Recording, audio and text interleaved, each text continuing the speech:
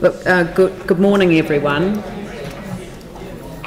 Good morning, everyone. If councillors could take their chairs. Thank you.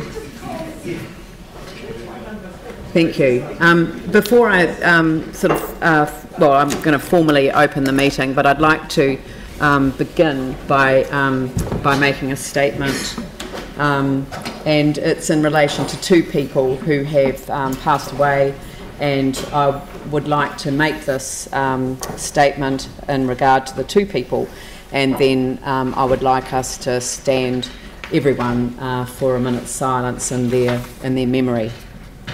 The first is to note the passing of Graham Stanley, who was a proud Christchurch native who was passionate about his city and our region's heritage, physical and natural environment. He was a councillor for the Christchurch City Council's North Ward for 3 terms between 1980 to 1983, 1983 to 1986 and 1986 to 1989. And I knew Graham very well, but I didn't know that he'd been a city councillor. So on his passing, it didn't occur to me to bring this to the council's attention. But I want us, as a matter of policy, to always refer to those who've gone before us and made the city what it is today. While in council, he became chair of the Housing Committee, deputy chair of Roadworks and Traffic, and was a member of the Cultural Committee. He was also appointed by the Christchurch City Council to lead the Active Christchurch Walks project in 1998 and received several heritage awards. I went on one of those walks with him, and his extraordinary knowledge but love for the city was just so apparent in everything that he did. He passed away at the age of 79 years on April 19. The second is Christine Wilson. At the last meeting of the Banks Peninsula Community Board, a moment of silence was held in remembrance of Christine to honour her life and service to our community. She was a member of the Littleton Mount Herbert Community Board and the first chair of the Banks Peninsula Community Board. The Community Board was one of many ways Christine served our community. She was a proud Littletonian, and many would say she lived to serve her community and family. She started the original Littleton Youth Group and later oversaw the establishment of the Littleton Harbour Basin Youth Centre and was a long-time manager and facilitator at the Littleton Community House. She was a dearly loved and adored wife, mother, mother-in-law, nana, auntie and great-auntie. Christine presented to council on so many occasions in her role as the Community Board Chair, and she will be very much missed. So if I could ask you to stand and join me in a moment's silence.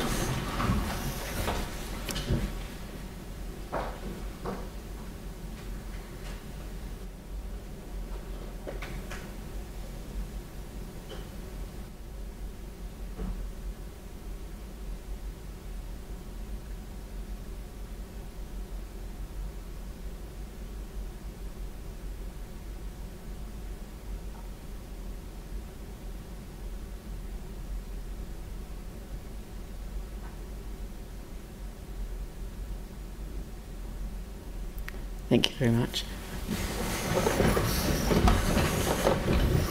I have an apology from Councillor Manji. Would someone like to move that apology be received? Sorry? Oh, sorry. Anyone else? So, and Sarah Templeton for early departure. Someone like to move that? Mike, seconded by Jimmy Chen. I'll put that motion. All those in favour say aye. Those opposed say no. That's carried. Declarations of interest, none have been received. Public participation, public forum, deputations by appointment. There are none of those today. Presentation of petitions, none of those today either. And we have a resolution to include the supplementary report being my monthly report. So would someone like to move that be accepted onto the agenda? Phil Clearwater, seconded by Pauline Cotter. I'll put that motion. All those in favour say aye. Those opposed say no. That's carried. Now, just in terms of having acknowledged Christine's passing, could I invite the Banks Peninsula Community Board, Pam Richardson and Joan Blatchford to come forward first? Thank you.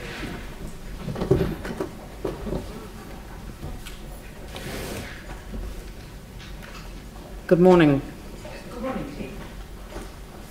We just moved to the first one, and we've just got a lovely picture of Christine in remembrance of Christine, wherever it is.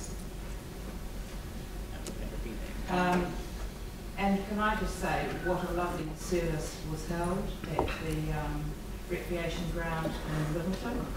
A huge service. I would suggest maybe, I thought 800 odd there, I don't know, but the mechanics around it were very well done, and we need to express our thanks to the team that helped to get smooth sailing of it. It was lovely. Andrew made a very poignant eulogy for us, and it was a lovely occasion to be all standing beside Christine's friends, her family, and learn about some of the antics of the Bishop boys and the other rugby players. It was an amazing occasion, but it just went so smoothly and we had a fine day. So yes, Christine, we remember you. So the next one is we move on to Stone Cottage at Orton Bradley Park. Now you all should be going to Orton Bradley Park to have a look at Orton Bradley. It is an old farm. It's got a lot of history around it. It was a Reverend Bradley who originally owned it, and he was a minister and decided that the farming life was a better life to have. So he changed his focus, and this is one of the earliest stone cottages, and Leanne, you also mentioned this in your report too. So it's one of Canterbury's oldest buildings, and it was badly damaged in the 2011 earthquakes. But the amazing thing about it is the repair of it, and the number of people around it that did that free, and had a passion about it, and did it freely and donated their time and expertise. So we are very thankful that that was that's been done, and a great celebration. So do go and have a look at Orton Bradley, particularly in the spring, perhaps when the bulbs are out, the rhododendrons are out. It's an amazing park, it has amazing walkways, and still part of it is a farm, and there's a lot of old farming exhibitions there as well. If we move on to Urumar, now this is a challenging process that we've got underway at the moment. There were over 600 submissions to this reserve. It's one of 15 reserves that we have on Banks Peninsula, and the reserves, under the Reserves Act, are required to have management plans, and this is just the development plan that we've got on the side of it there, of which we've got a few challenges working through. It's right behind the town. It's a mix of walking tracks and cycle tracks, and there's also a passionate planting team around it. It's a great spot close behind the town. But there seems to be some indiscriminate track work going on there, so we're just trying to resolve those issues and get down to a safe plan that where people and the cyclists and the walkers can all live and work together and get on with the job. The management committee needs a little bit of guidance, and we're going through quite a lengthy process to come out with a good decision out the other end. But it is going slowly, but I think we'll have the right results shortly. So then if we could move to the recreation ground. Now this was where there was two huge marquees for Christine's funeral on the recreation ground, and the amazing thing was that they fitted on there beautifully. The other thing was that those rugby lads, this was where they grew up, where they played their rugby, and so this is a very important part of Littleton's recreation opportunities, very important part of the community's opportunities, and as part of that Naval Point development area where we're looking at a number of things that we hope will happen over the next few years, and that area will be improved. And it is in a mix of industrial activities and things around that area, and it has got some risks in the area, but they're being addressed, and hopefully that we will come out also with that, with a great recreation ground, rugby field, and it's a field for many things down there, and we were looking at the parking and that around that. So the next one is Akara wastewater, well, this is another ongoing saga. We seem to have a number of little sagas that are challenging us in the Akara community. We have spoken about it before, and the deep well injection that's being explored, the idea of that. Now, from that, we have also got a devotionals wastewater program that its consent is being reviewed, or has been reviewed, and we need to have a consent in place by, I think, about 2023. So the work that's happening on the Akara wastewater does also have an impact on the devotionals scheme as well that's being suggested. So if the deep well injection in Akara is appropriate, then it will be perhaps used in the devotional situation. It'll be very helpful along the way. Won't need so much land, and it'll be on council land where that takes place too. So yes, we have got a number of challenges. And what's our last one, Joan? That's it. So yes, but I did actually just want to pull out of our report the number of there where we in our number of deputations that we're getting to our boards, along to our board meetings. They're very well attended. People are very interested in what's going on, and we provide them with every opportunity. So I just want to thank our staff for all their time that they give to us as a board.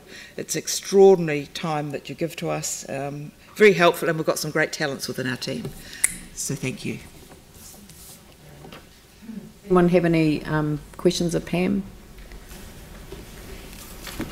Excellent, thank you. That's an excellent report. Andrew, would you like to move that it be received? I would, yep. It's seconded by Sarah.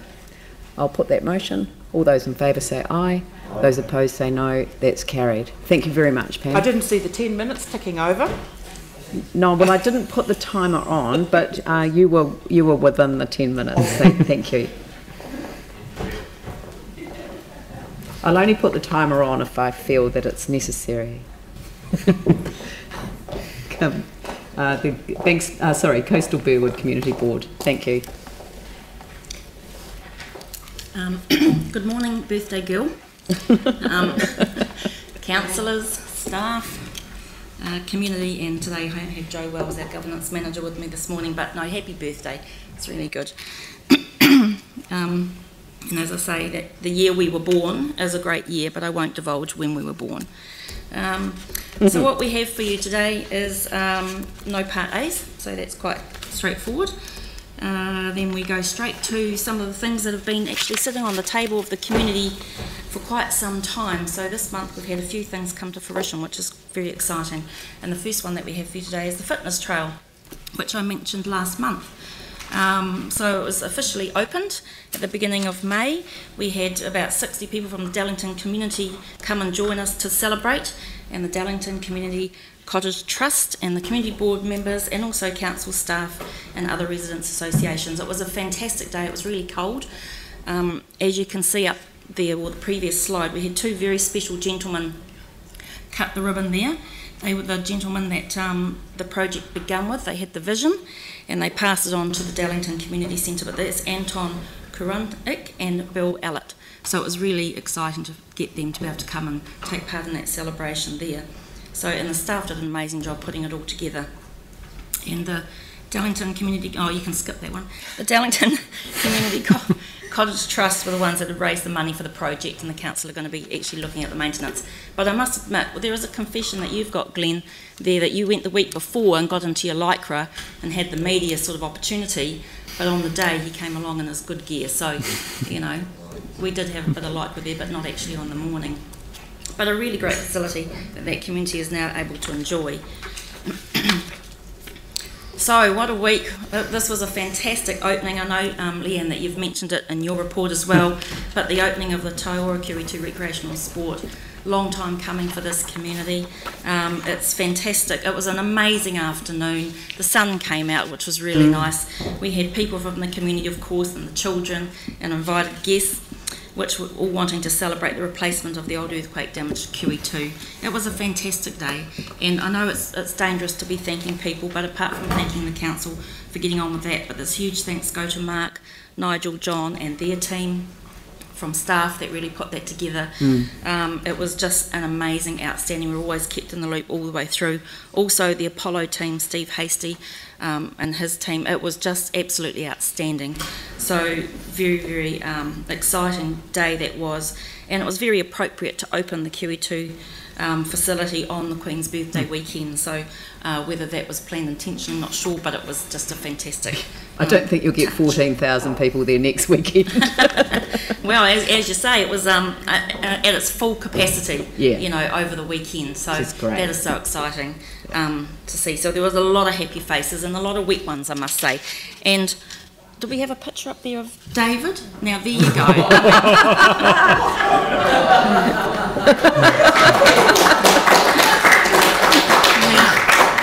You have to say...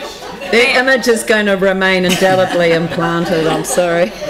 Yeah, that's your birthday present, exactly. But I mean, isn't that dedication? No, that wasn't a good thing. The other person that I saw in his toggies, which was really great to see, was Aaron. Not it was great to see him in his togs, but I think it was great to see him there. It was better than that. Aaron was actually there with his daughter, so they were having a really nice time there. So good on you, councillors. But some of us accidentally, on purpose, forgot our togs. So yeah. You know, it was an amazing day. So thanks very much. Saving you. Yeah, I know. That was great. So well done to everybody. That was very exciting. Now, what else we got here? Just skip through a few of the things. We're going backwards, sorry. Slides in a different order.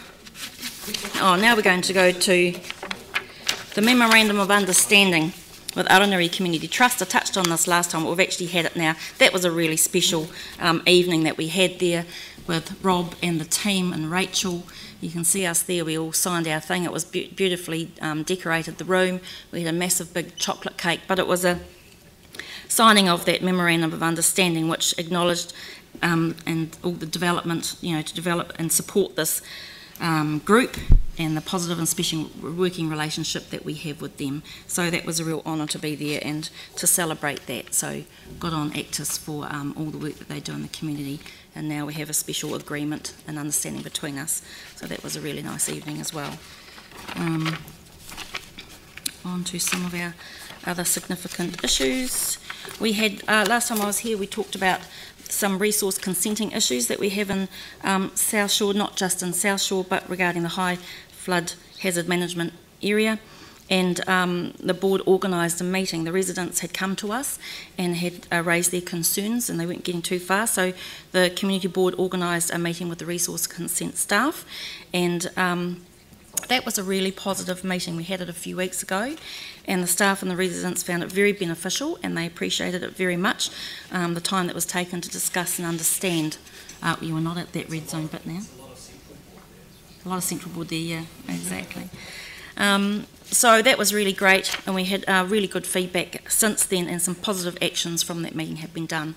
And also the Linwood Central Heathcote community are hosting, this affects them as well in their area, so they're actually now going to be hosting a workshop to gain some understanding on how that affects their residents.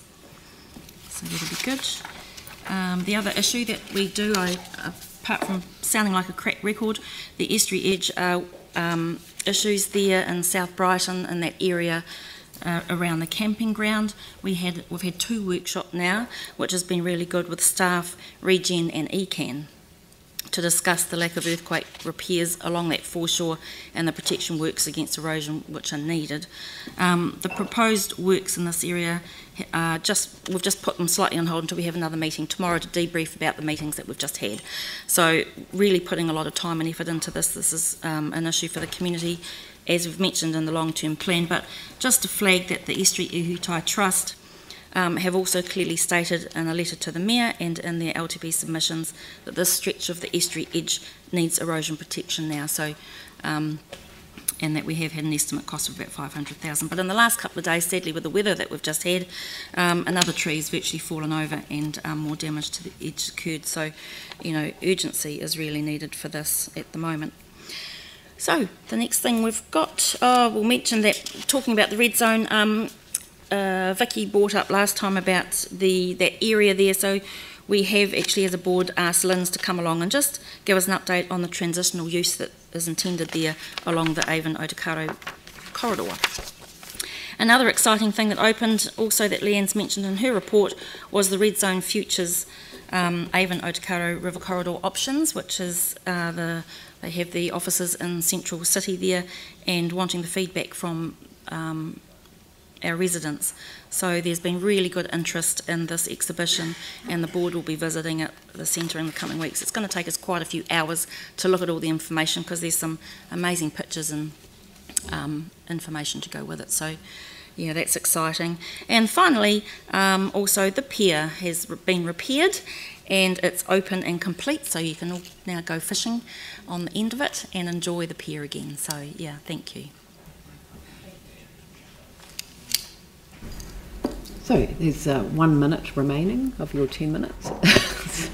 There you go. But thank you very much for your report. That's good. And I presume, David, you'd like to move the receipt of the report, and seconded by Glenn Livingston. And include the photos. Including the photos. Especially the photos. That's why I got him to move it. I'll put that motion. All those in favour say aye. Those opposed say no. That's carried. Thank you very much.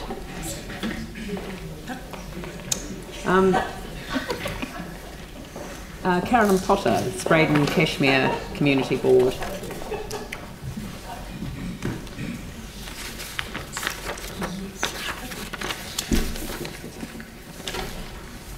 Some seem to be getting a lot and some seem to be getting poor. Kia ora, tātou. Kia ora. Hello, Leanne. We've only got a short board report this time. I'd like to draw your attention to on the front page where we're looking at the Youth Awards. There are 3 young people there who are travelling internationally. 2 of them are going to Future Problem Solving World Championships. But the last bloke, the young man, is going to Globe Theatre workshop and performances in London. And I just can't even believe the experiences that young people can have these days. And honestly, their parents must shudder when they think of the next project that those kids are going to involve themselves in. But that's amongst the joys of being on a community board, is that you get to see those that give those awards and sometimes see them come back and report on them. I just want to mention briefly the couple of projects in our ward. Coronation Hall, along with Centennial Hall, we had a report on Centennial Hall in our last meeting. These are sort of two structures that have been sitting in our ward since the earthquakes, one, and since a motorbike went into it, the other, that remain unused and unloved and uncared for. And we look forward to the LTP coming out to find out if we can actually further the issues that both of them carry in the centre of our ward. It's depressing seeing both of these structures that were heavily used in their day deteriorating in the middle of the ward, and we have hopes that the LTP will give us something that could either assist in making final decisions about both. The Off the Ground Fund is a fund that was established, actually it was Jenny Huey's idea, staff member Jenny Huey, and it was her idea several years ago, immediately after the earthquake, that we would have a small fund that would give joy, and the intent of the fund is to do nothing else. It is only to one-off to organisations for whatever they dream up that might add up to $250, and its only intention really is to give joy. And it is one of those, and it has become of increasing importance in a way because the small funds have gone. And it's really nice to have something that we can say to the community, we can help with that when they've got a bus trip for older people or planning to build a dragon in the kindergarten's playground. And it does give us joy too to be able to approve some of the applications most of the applications that we get, and the processes of there's no process really. It's just they ask for something, tell us why, and we say yes. Community workshop on the District Plan and Resource Management Act processes. This took a long time to organise, and I wish we did more of them. Some of the processes of council and legislation are arcane and difficult to understand, and being able to talk to the community about how the district plan is organised, what it does, where it happens, who's in charge, and the Resource Management Act processes and the changes that have occurred there, and is really interesting. And I think I'd like us to do more of them. The other thing I wanted to mention, we had the Mother of All Cleanups. One of the founders of the River Network is on our board, Helene Mountner, and our board involves ourselves, all of the members of our board involve ourselves in this. This is a clean-up of the river from the top of the Heathcote through to the estuary, and all of the organisations along the Heathcote, Opawaho Heathcote, are involved, and people to come along in huge numbers actually to clean up. I think it was 800, just over, and that are collected, and we have the cooperation of the council staff, which is great. And I met lots of residents on the day who were helping to clean up with their children. This was this was yesterday. See that cake? Faye Collins on our staff. Oh, wow. She made that cake for us, and we had one the opening of the St Martin's Library.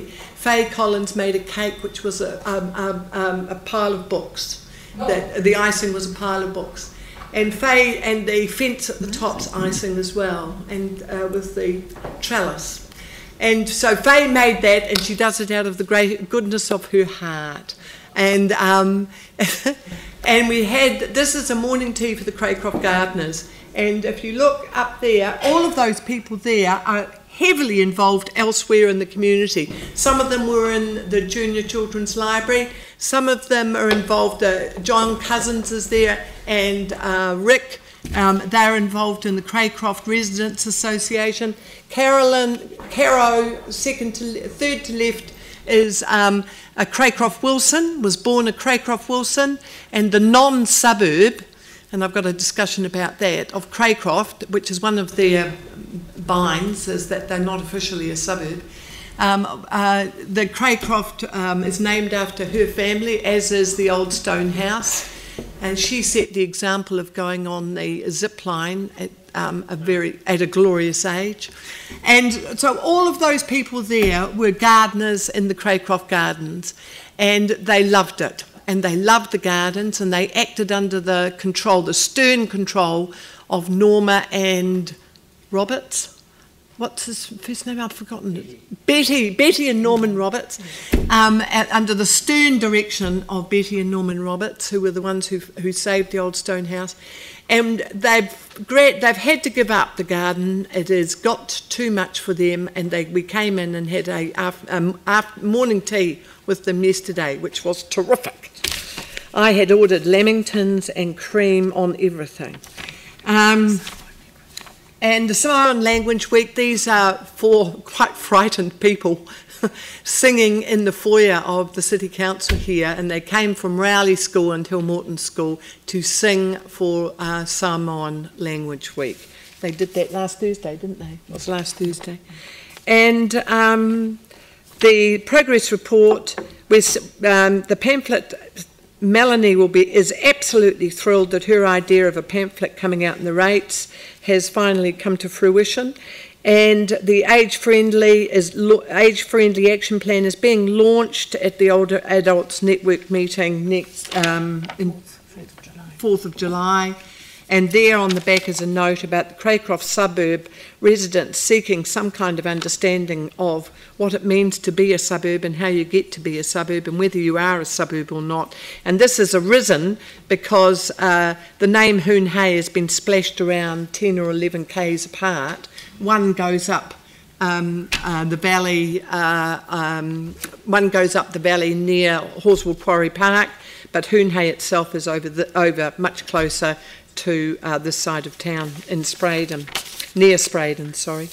And that was an issue that we'd like to raise with staff, which is there. And I think it probably is an issue everywhere. Thank you. Yeah, Tim.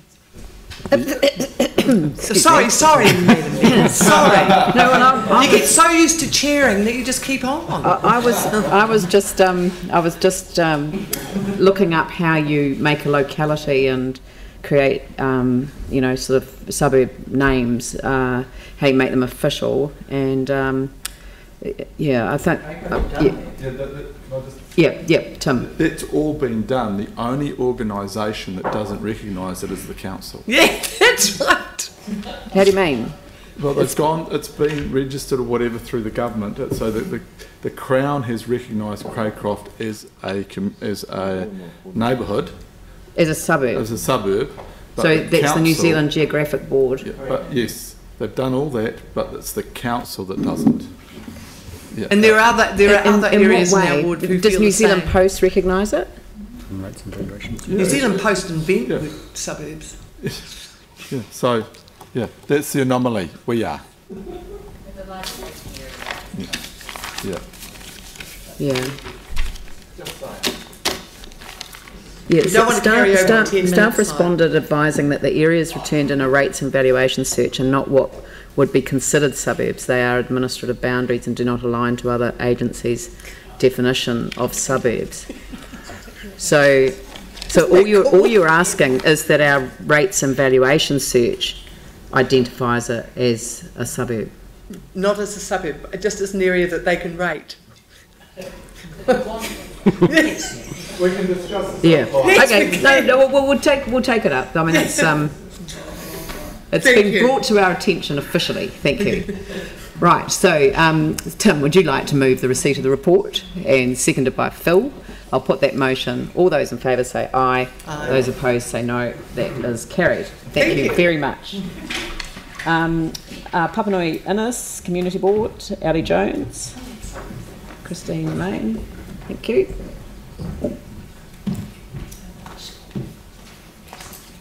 Morena. Right, well, as you'll see from our... happy birthday. She already had too many happy birthdays. Is it your birthday? Anyway, so you'll see from our PowerPoint that today the presentation is brought to you by Mud. There's quite a bit going on in the ward, and of course with the weather that we've had, there's quite a lot of mud in our photographs. The really good news, obviously, for our ward is that apart from some surface flooding, with all the rain that we've had, there haven't been problems, and I think that that's all credit to the work that has gone in and the effort that's gone in over the last 2 or 3 years. So this is the St Albans Park and Pavilion. There's the mud, a lot of rain. That's a lovely looking cricket pitch in the middle. That is all on track, and in fact I've had some really positive feedback from residents who have just got in touch and said it's really moving along at a pace, which is wonderful to see. And I think all credit again to staff for keeping residents in the loop as to what's happening, and that's been helpful as well. No Part A recommendations, actually, just go back to that. Two main issues in the ward at the moment, and we'll just let the pictures go through. Well, actually, that's our first main issue in the ward, actually. The Northern Corridor is powering along. I'll let the pictures just roll through. They're on a timer. And we've just completed consultation, which is called the Downstream Effects of the CNC, the Northern Corridor project. And we staff delivered 12,000 documents to residents. 400 submissions were received. 180 of those were received after the first 2 of 4 sessions, 4 or 5 sessions, consultation sessions. The board will have a workshop giving us feedback on what, not detailed, not drilling down, but an overview of the consultation on the 20th of June, and I imagine we'll be able to make some public comment after that, but not before the 20th. I think what's really important to note here, especially in this public forum, is that there has been some reportage around, and we'll always get this, I guess, with consultations, is that this is a foregone conclusion, it's a fait accompli, Council's made its mind up, etc., etc. And I said in the last presentation from the board to the council that the consultation documents are fantastic as far as the information they contain and how clear they are. So it's really disappointing to hear that actually from residents. And attending one of the consultations, I had someone say exactly the same thing to me. And I think by the end of the conversation and speaking to staff, their opinion had changed. What staff have said to me and council officers at the consultation is that they have received some really valid, interesting and significant suggestions and information from residents, and that's the whole point of consultation. So those will be, I am sure, or a number of those will be incorporated, and we'll hear about that on the 20th. It's also important to note that the project along the CNC corridor here is an NZTA project primarily, with the CNC team involving Christchurch City Council staff, but it is an NZTA project. So that has been put in place, and we are now dealing with the downstream effects from the Innes Road intersection. We are doing what our community has asked us to do and look at how we can mitigate those or the increased traffic and congestions. So we're actually just doing what our community is asking us to do. So again, it is, I have to say, a little disappointing when we are perhaps accused of not doing what we should have, and perhaps not doing what we should have done any sooner. This is the soonest that we could do it. So we look forward to that presentation on the 20th. The second biggest issue in the ward at the moment is still around the Richmond-Shirley area, and I think, again, staff engagement with residents there has been excellent. There have been 2 or 3 hiccups, and I'm not going to go into details with it. There were some flyers that weren't delivered, and that's been dealt with very, very quickly by staff, and it's unfortunate where we've got a community that is still so raw that these things happen.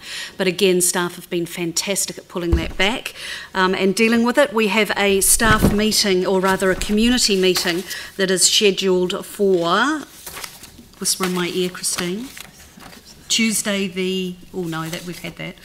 It's the 13th or the 15th. 13th or 15th of June, so it's in mid-June. And this will be to address the concerns of residents, and there will be staff there as well. And we're doing a roading audit around the area because that's clearly a concern with the standard and quality of the roads. So there will be a roading audit, and that information will be presented at that as well. And that's been received positively by members of the community. So those are the 2 main ones. Some positive stuff happening in the ward as well. I mean, obviously the St Albans Park, that's very positive. The Papanui Bush and the Bridgestone Reserve Regeneration Project. We had our second planting day on Tuesday. John Stringer and Emma Norrish braved the cold weather. We thought it would be snowing. And there were 700 plants planted initially in the first stage in April, and the second stage, how many did they say? 1,500. 1,500 plants were planted yesterday. Papanui High School turned out in good numbers, which was excellent. And so that's a very, very positive project to regenerate the native forests and the Bridgestone Reserve. Just bear with me while I flick through my notes. We're increasingly buoyed and impressed by community organisations engaging with areas of the community. One such project at the moment is the Papanui Community Survey. It's being driven by the Papanui Baptist Freedom and Northgate Trusts. It started in March at the Papanui Neighbourhood Day, and it'll go through to October this year. There are 70 individual surveys that have been completed to date, and what this involves is social media, Facebook and Neighbourly are also reaching residents, but there's door knocking going on, and it's going around the neighbourhood and saying, are you okay? Are there any issues? It's that face-to-face contact, and invariably it throws up issues that we would never have known about, and these community groups would never have known about otherwise. So that is a really positive thing that our community groups are doing. I think that is about all. I don't want to take up any more of your time. I will just flick through. No, that'll do.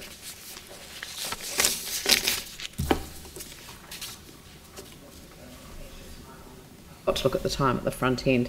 Just quickly, Phil and Jimmy.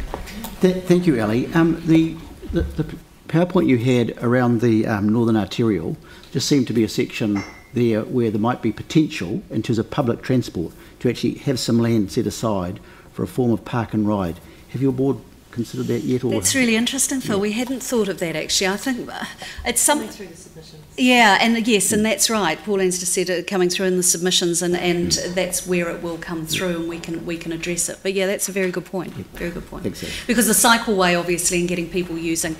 Just in case you didn't know, because that's going to be a very busy road. What we're trying to do too is bring cyclists through McFadden's Road and onto the cycleway that goes down Rutland Street. So sort of taking them off that really busy road. There will be speedy cyclists, much like Mike Davidson, I'm sure, that will use the speedy Cranford Street one, but there is an option to take kids, for example, in schools in the area. But that's a good idea. Thank you. Jimmy? One question, Ali. Based on your on page 20, you mentioned the Papalui Community Survey. It will be the comments from the March to the October. Why it been take so long, 7 months? Well, I think because they're volunteer groups mainly, Okay, Jimmy, yes. and it's people who are working as well as doing the survey. Okay, yes. There will be tenants and people who own houses that aren't there, so they'll go back and review. Seasonally, I think it's a good idea to get an idea of what the issues are across a year through the summer and the spring and the winter, which can throw up other issues as well. So yeah, it's a long time, but it gives us really good or it gives the organisations really good information. Thank you. That's lovely. Thank you very much. Thank you. So, Mike, would you like to move that? Pauline, like to second it? I'll put that motion. All those in favour say aye. Those opposed say no. That's carried. Thank you very much, Ali. Thank you. Fendleton Waimari, Harewood Community Board. Sam McDonald and Matt McClintock. Aaron as well. Oh, and Aaron as well. Hi, Aaron.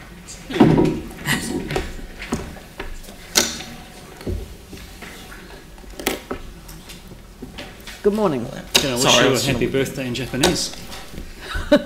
As they say in Japan, happy birthday. I was going to say, I can't really top that, Liam, so I'll just leave it. Well, good morning, everyone, and thanks for the chance to present our board report. It's relatively light this month in that we've had one meeting. The second meeting didn't reach quorum because of the LTP submissions, and we felt that it was more important that councillors were here than to come out to that. But we've played catch up on Monday and we had quite an extensive meeting. Just a couple of things to touch on. Firstly, there are no parties, but we've got quite a few coming next month, so a heads up on that. And then as we go through, we've got a bit of a PowerPoint there. We thought we'd highlight just a couple of the key things happening in our area at the moment, just to update you around the Jelly Park Recreational Centre. So that's still ongoing, and there's the spa pool and the sauna, which have essentially been completed, and there's more being done around the outdoor area. We hope that's done by the end of November. The Jeffreys Road replacement water tank, and again that's something that will come to you eventually, is just to signal that's been out for consultation. It's coming to the board hopefully late June, but it may be early July. So just a heads up on that. Arbor Day tree planting. You'll see David and Aaron doing the heavy lifting, and I'm the health and safety officer for the day, standing back. We had that on Monday, which was quite effective and a nice way to start our board meeting. And before I hand over to Aaron, I just wanted to touch on this one community issue which has been in the media recently, or in our local papers, around parking issues, particularly in my ward, in the Waimari ward, around the Russley Business Park. And it's more just a signal that there has been a call from some locals for resident parking, but we're obviously aware that at the moment we don't have that facility. Again, that's just a highlight to you. Aaron, did you want to touch on that? So our group of the month is the Bishop Dale Men's Shed. I'd just like to acknowledge Sally Buck behind me here in helping start the group with the previous community board. Not only do they do what they do, which I'm sure you all know, but they also helped out the board, or the joint boards of Fendleton and Hornby Horsell Rickerton, with culture galore and doing the kind of the traffic management on the day. So volunteering their time and their support to help not only what they're doing there, but also the wider community. So thank you very much for that. And the only other thing just to note is the Community Service Awards. So we've had 11 nominations in from them, and we're working through them at the moment. So they'll be presented to us at the upcoming board meeting, and then there'll be an award ceremony on the 3rd of July. So that's everything from us. But like I say, next month we've got a wee bit to come through. So I'm just so taken with this, because I mean the social enterprise side of it is just, it's actually quite a wonderful wonderful thing, and I had no idea that was going on. So it's really great that you bring these things Should to have the. spoken more to it. Yeah, well please do, because I just think that maybe use this as an opportunity. We're live streamed to tell a little bit about this story, because it's fantastic. Well, the Men's Shed's an organisation that's spread throughout New Zealand, so if there's people watching online that are viewing from other parts of New Zealand, there's a men's shed near you. There's a men's shed near you. I think there's one at Amberley. I've seen the sign when I'm driving past. So yeah, it's just a fantastic spot there to keep kind of idle hands, a little bit more active. Also engages the mind. The men that go along to this, there's a shyness that they need to kind of overcome, because. Sorry. Yeah, absolutely. And they're always keen just to on that for a visit. So if anyone is in the community, there's a couple of days each week that they're there, and they're always more than welcome to hear from any of us. So keep that in mind. Yeah. Thank you. So there's a reserved nature of New Zealand men that to come out of their shell and to kind of interact, that takes a big step for some to overcome. So the introduction for many can be quite slow, but once they get over that and they can get within the organisation, it's really good, and they are absolutely expanding into kind of the engaging with women and things like that. Yeah, Pauline and Anne. Yeah. Yeah, thanks. This is an incredible program, and I know that they've actually, Glenn, I think the Men's Shed have built quite a few planter pots for our social housing units too. So it's a great community donations that they make. They do it for community work. But my question is, what do you do? How do you recognise them, and what happens with the group of the month? Do they come in and have a cup of tea, or do you just send them a congratulations? Or in this forum, we're really just highlighting this to council as a whole. I really like this idea of group of the month. I think if all the community boards did a bit of that, and I don't know, we could think of what we could do. I'll really have to shout out to Marianne for helping us kind of say, look, we need to do this. We have so many groups within, and every board does have so many groups that do such good work. That's right, and the recognition is really important for these people that are doing so much for others. And the great thing about this is they're keen to partner with us as well. So there's a lot of instances where it actually saves the council money and gives these guys a purpose. So it's a win-win, really. Like building our planter pots for the social housing units. One of the board reports last year that I presented, they were making kit sets for penguin houses, basically, that school children could then construct, and that would be then presented to conservation groups along the coastline for penguins. Yeah. Anne? Thank you. Sam, you actually touched on what I was going to ask about, the fact that the Men's Shed partners with council on projects. What are some of the projects that they do work alongside council with, and how can we strengthen that? Because it's such a great way forward, I think. Yeah, so well, obviously the one that Phil and Glenn were talking about in terms of the social housing, so the planter boxes was one of them. But then, as Aaron mentioned as well, the culture galore. So I mean, for us, it's kind of just identifying projects in the area that we're aware of, and Marianne is really good at it actually, and just connecting the people together to go away and do it. So we don't necessarily need to get in the middle of it, but if we can put the right people in contact, they go in it, and it adds real benefit at a really low cost to the community. They're very keen to activate the space at the former Bishopdale Library site, which is now just a grassed area. It's kind of roped off. So it would be great for all of our community boards to perhaps, focus on that a little bit and on those groups, because I think we all have one. It would be good to sort of strengthen that relationship a bit more. That would be good. Yeah. Thank you. Look, thank you very much, and I'm assuming that Jamie would like to move the report and Aaron would like to second it. I will put that motion. All those in favour say aye. Those opposed say no. That's carried. Thank you. The Linwood Central Heathcote Community Board, and I know I've jumped over one, but that's by request, so if we could come forward. Thank you, Sally. Hi. Nice to see you both. Thank you.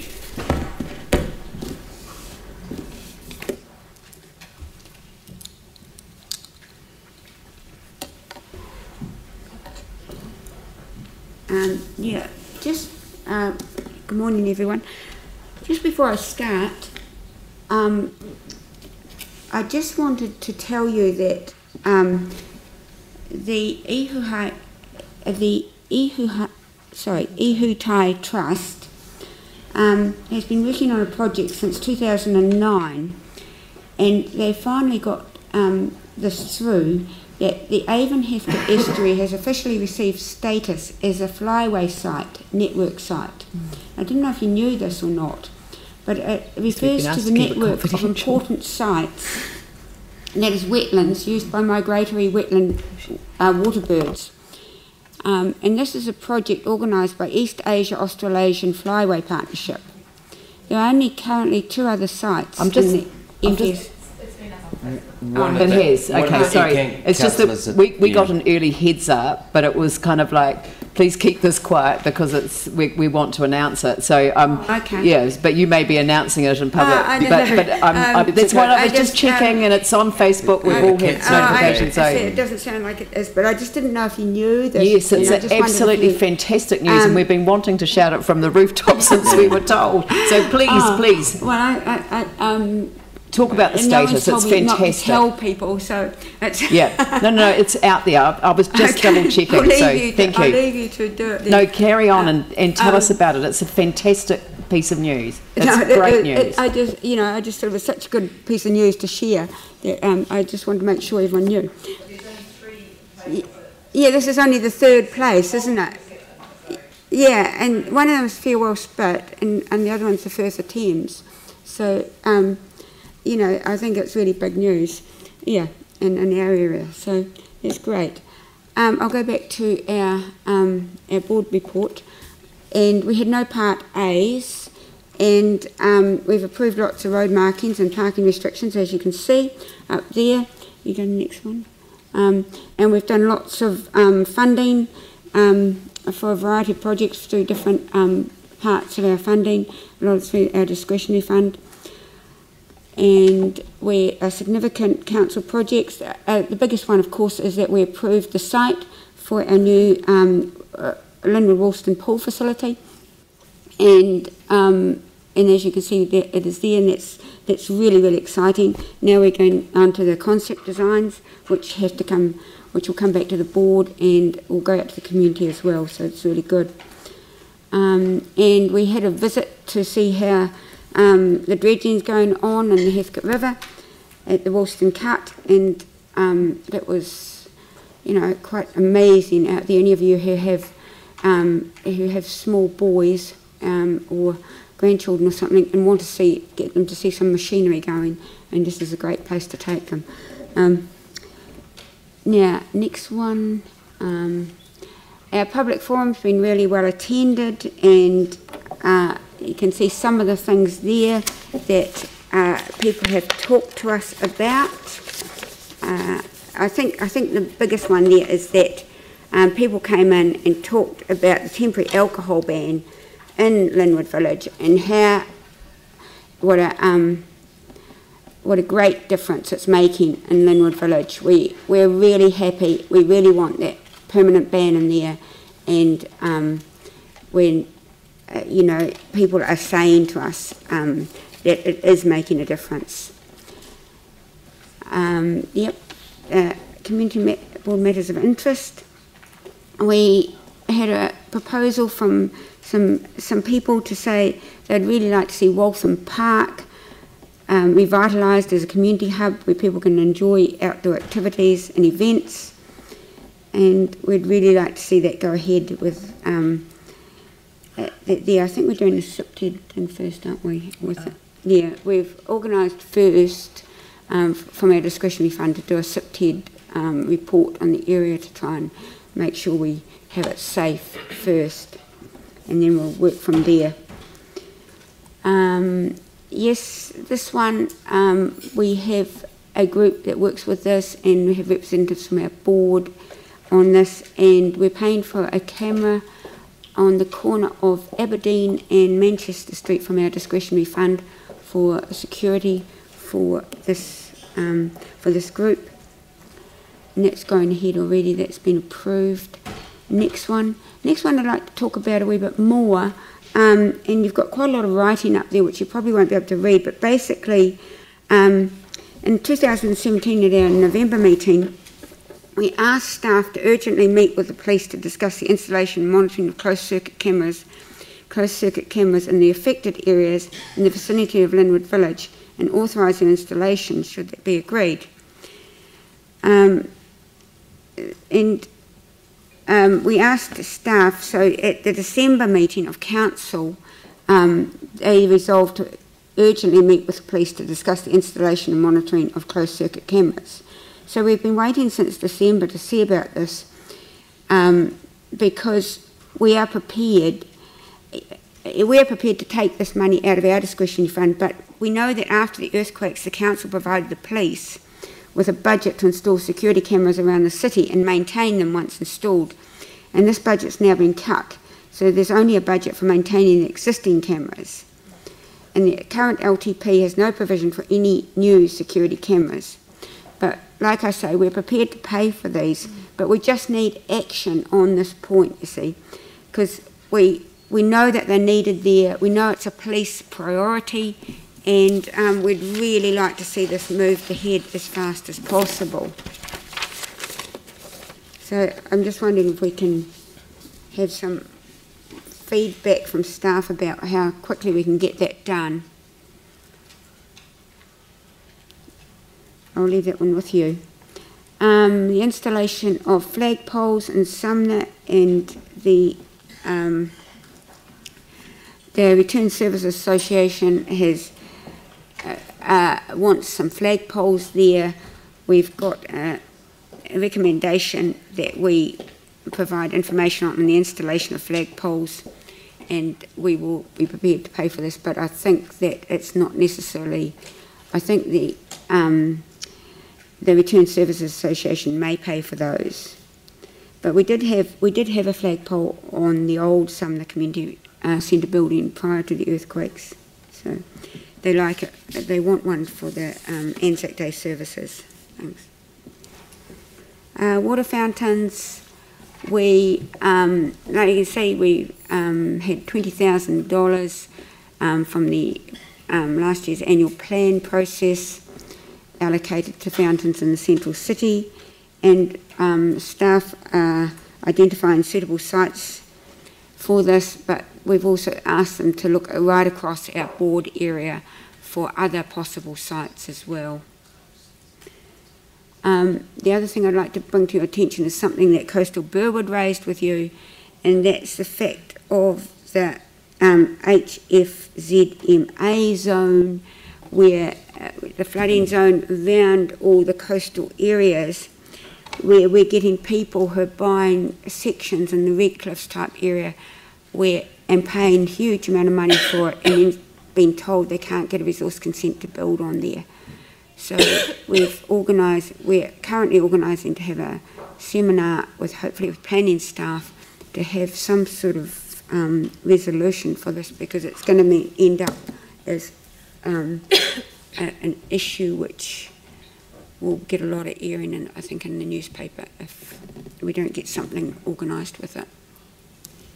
Yeah, I think that's all today. Thank you very much. I think that final issue's been raised with the council, and from an organisational point of view, we do need to have a better understanding of how the district plan rules, which have been implemented through the independent hearings panel process. Our staff are working on a seminar for us, I think, to try and understand this, but I think it's a Coastal Burwood joint thing with us. It is a joint thing, very much so, but and Banks Peninsula as well. We'd really like you to, those cameras for Linwood Village would be a big priority for us. Thank you. Thank you. Thank you for your long-term plan, but in your report, we haven't got time for questions. We just need the work done. So, moved by Dion, receipt of the report. Seconded by Yanni. I'll put that motion. All those in favour say aye. Those opposed say no. That's carried. Thank you. So back to Hallsville, Hornby, Riccarton Community Board. Ross McFarlane, Gary Watson. Morning, Ross.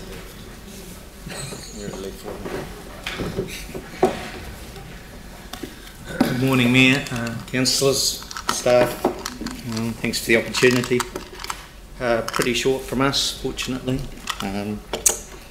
Just our delegated decisions were a couple of small parking decisions, nothing critical there, but probably just in our delegation we just granted a lease to Conservation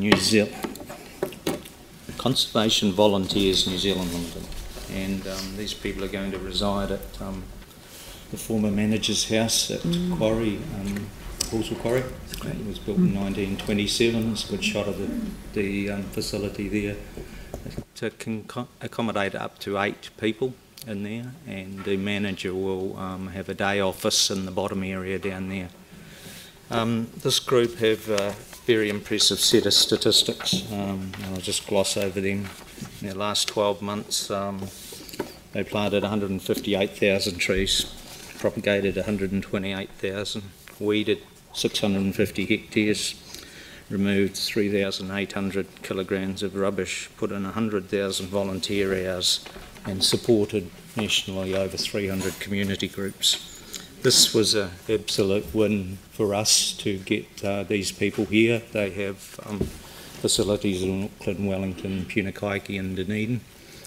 And what will happen here is they will reside there, and then they will be tasked in association with our park rangers team, work within the quarry itself in the wider area, and also able to be offered to third-party organisations. And I think you'll recall the long-term plan, you had a submission from the Orton Bradley Trust, which Pam and team mentioned earlier. If there's time available, they can venture over there for days at a time and work away there. I think you'll recall they lost their corrections department, labour, so there's an ability to fill that little hole there.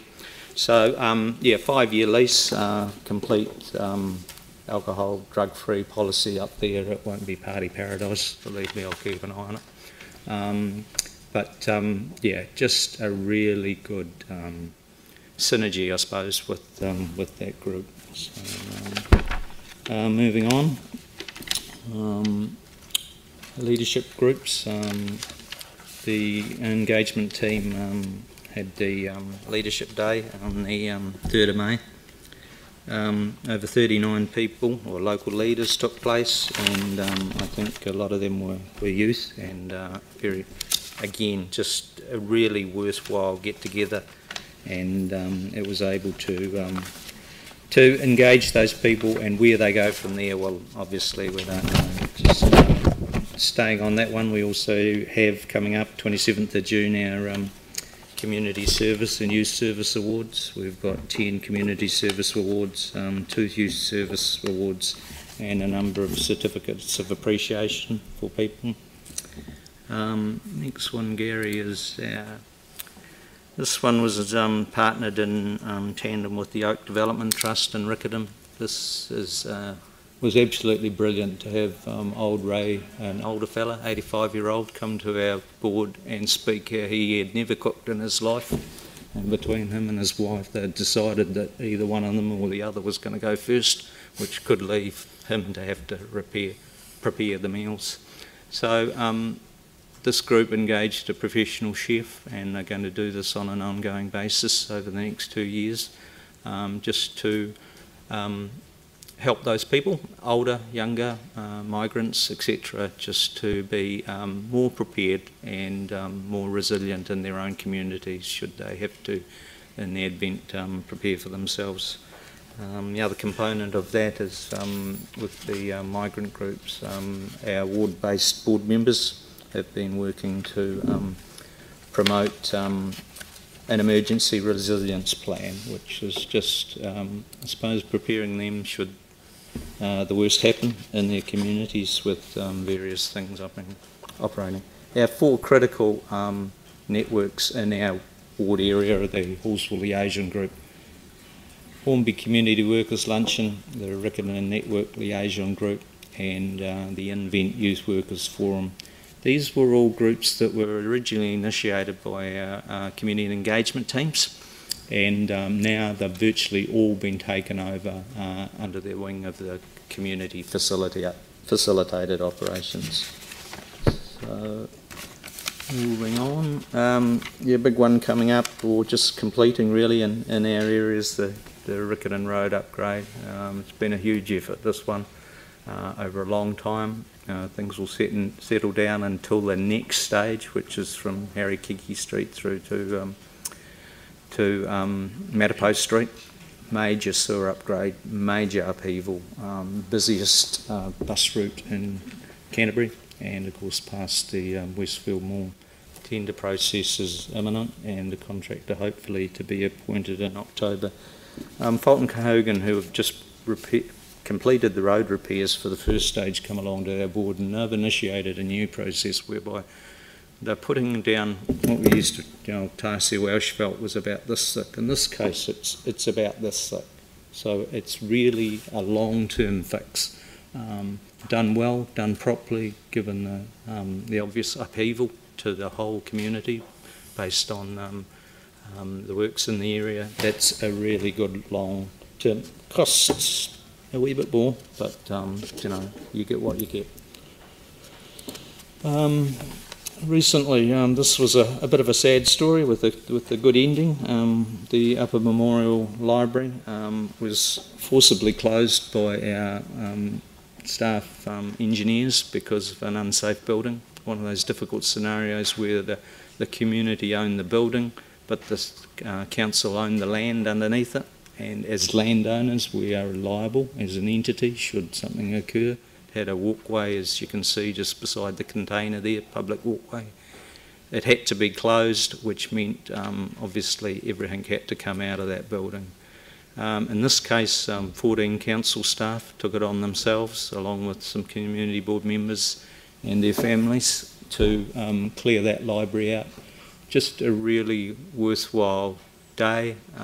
It was the engineers that had to shut it down. It was the engineers that turned up in their own time to do that work, to empty that library, and the feedback we got from there, from that elder group at the library. It's just wonderful to know that so many angels are still out there in Christchurch after we've all been through what we have in our city.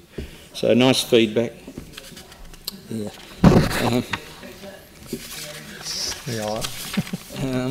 So moving on, yeah, a couple of a bit like Cashmere Sprayed, and with a couple of halls in the area which are, do we fix, do we not?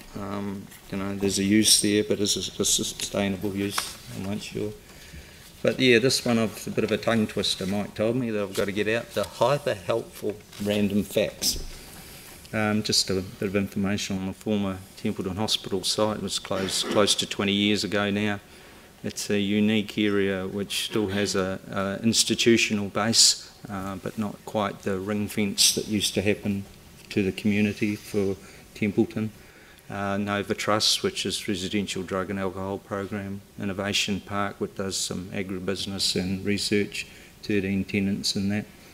Bracken Ridge, which is the supporting people with intellectual disabilities. Westmont School, which is a private Brethren church-based school, and there's the Templeton Chapel in there also. Tagged in there as well as the Waitaha School. Waitaha School's recently relocated to a school called Lemonwood Grange in Rolleston. However, they're setting up a sub-site in the new Night Stream School in Hallsville, and that's very much integrating some of these disability-based, intellectual-based facilities within the community. So a win-win there. Other than that, that's all from out west. All things are relatively stable, being considered. So happy to take some questions. No, I think we haven't got time for questions, so we've reached our 10 minutes. So thank you very much. It's a very good time submission. Jimmy Chen would like to move, and Galloway would like to second, and I'll put that motion. All those in favour say aye. Those opposed say no. That's carried. But thank you very much, and that's the conclusion of the Community Board reports, and we'll move on to the Chief Executive report. Brendan. Thanks, Mayor. I'd just like to bring a small number of matters to the attention of councillors. I'll take the report as read. Both the Mayor and Kim Money have already talked this morning about the successful opening of Taiaroa and the 14,000 people through over Queen's Birthday weekend, and that project was brought in under budget and on time, so fantastic event there. And we've talked about Jelly Park, but also just to bring to councillors' attention that the refurbished Pioneer Rec and Sports Centre opened earlier in May. The LTP has both kept councillors busy but also staff busy, and there's commentary in the report on that.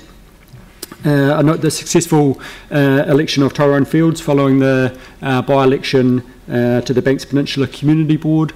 And just finally, included in your information is a supplementary report, and the Mayor's also circulated some separate information regarding the appointment of Helen Beaumont to lead the improvements to the water program. So this is recognition that the experiences that we've had to date and historically with what was known as the Mayoral Task Force for flooding.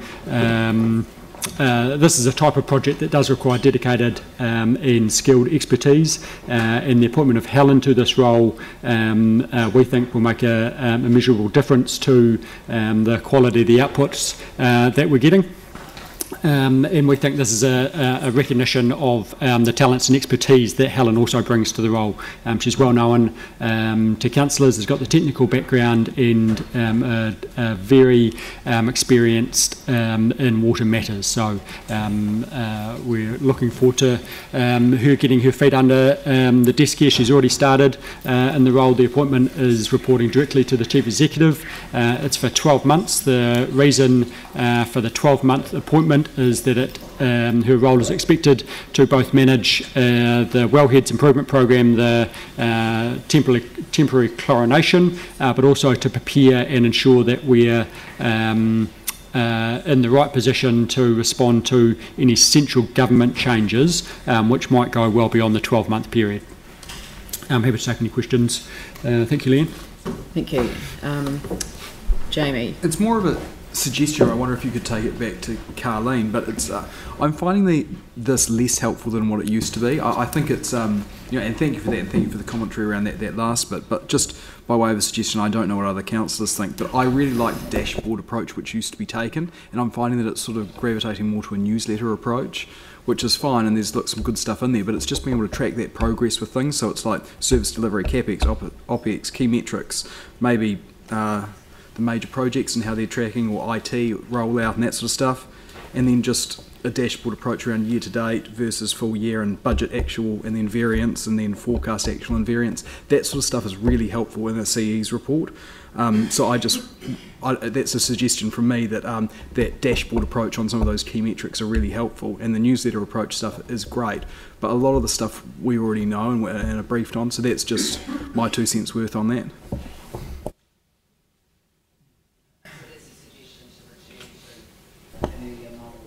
Yeah, if possible, please. Yeah, okay.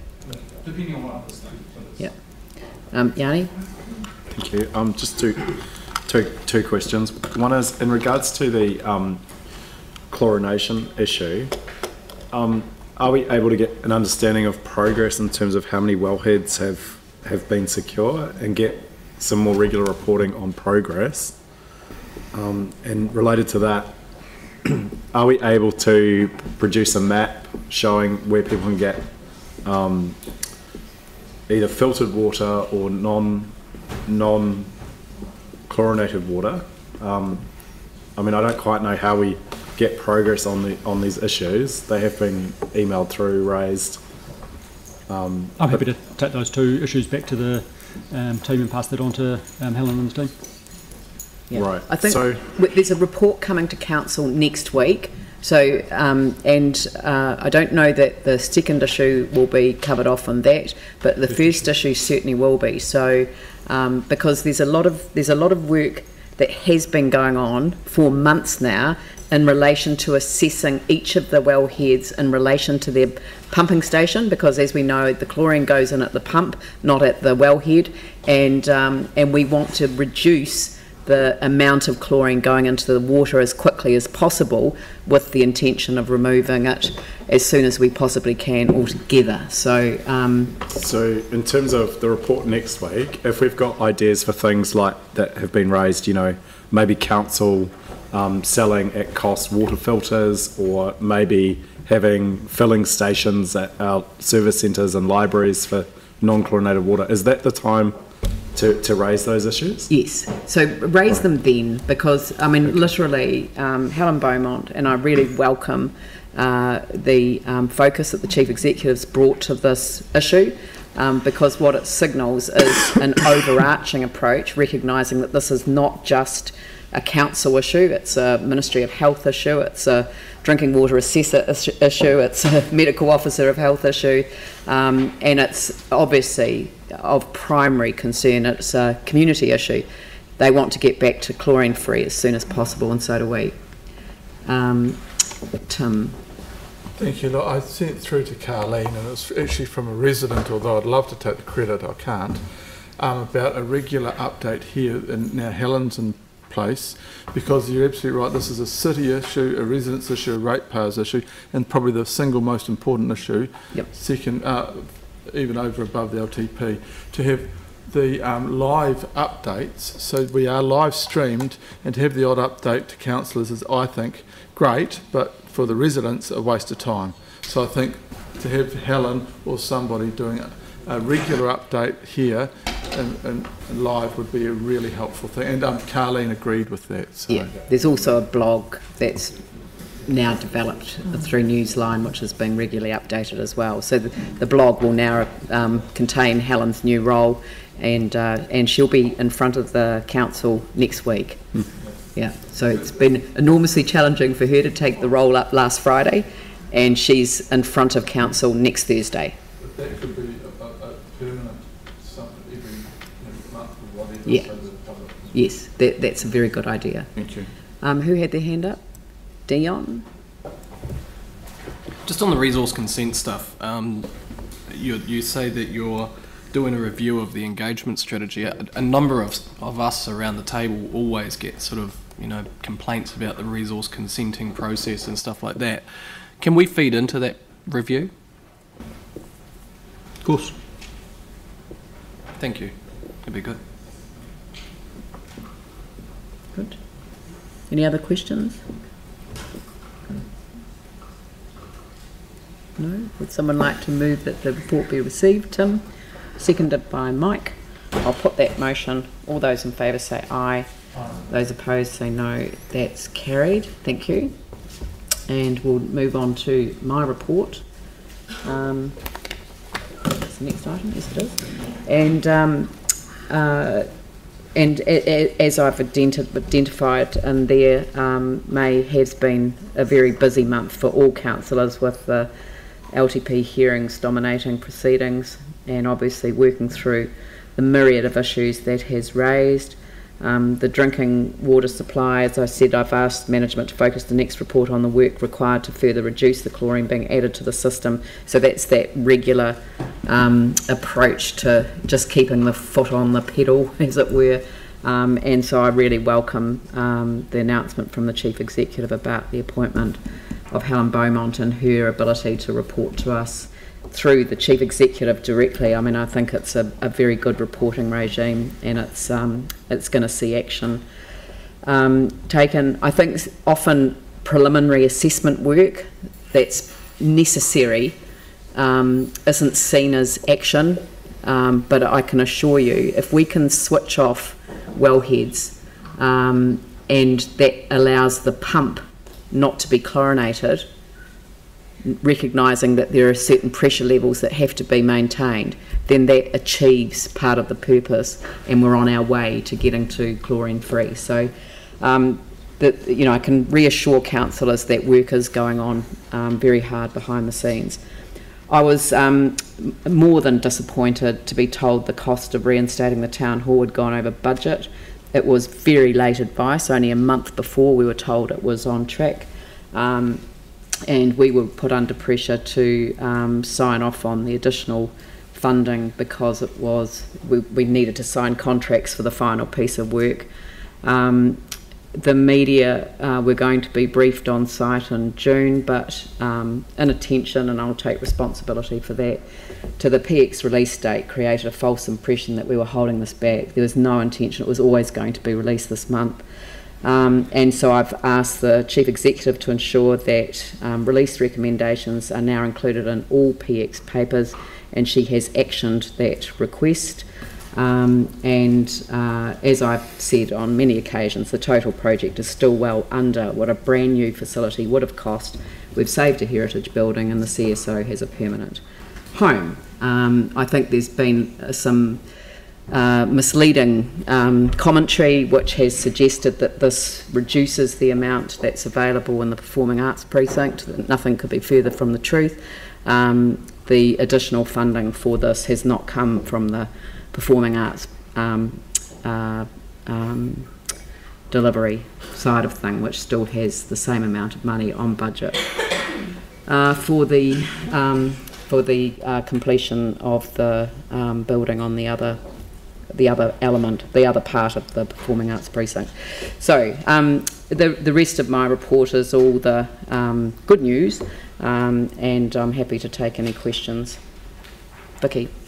One that I didn't think was quite such good news was the statement on the public transport, that the regional public transport plan that we had a workshop on.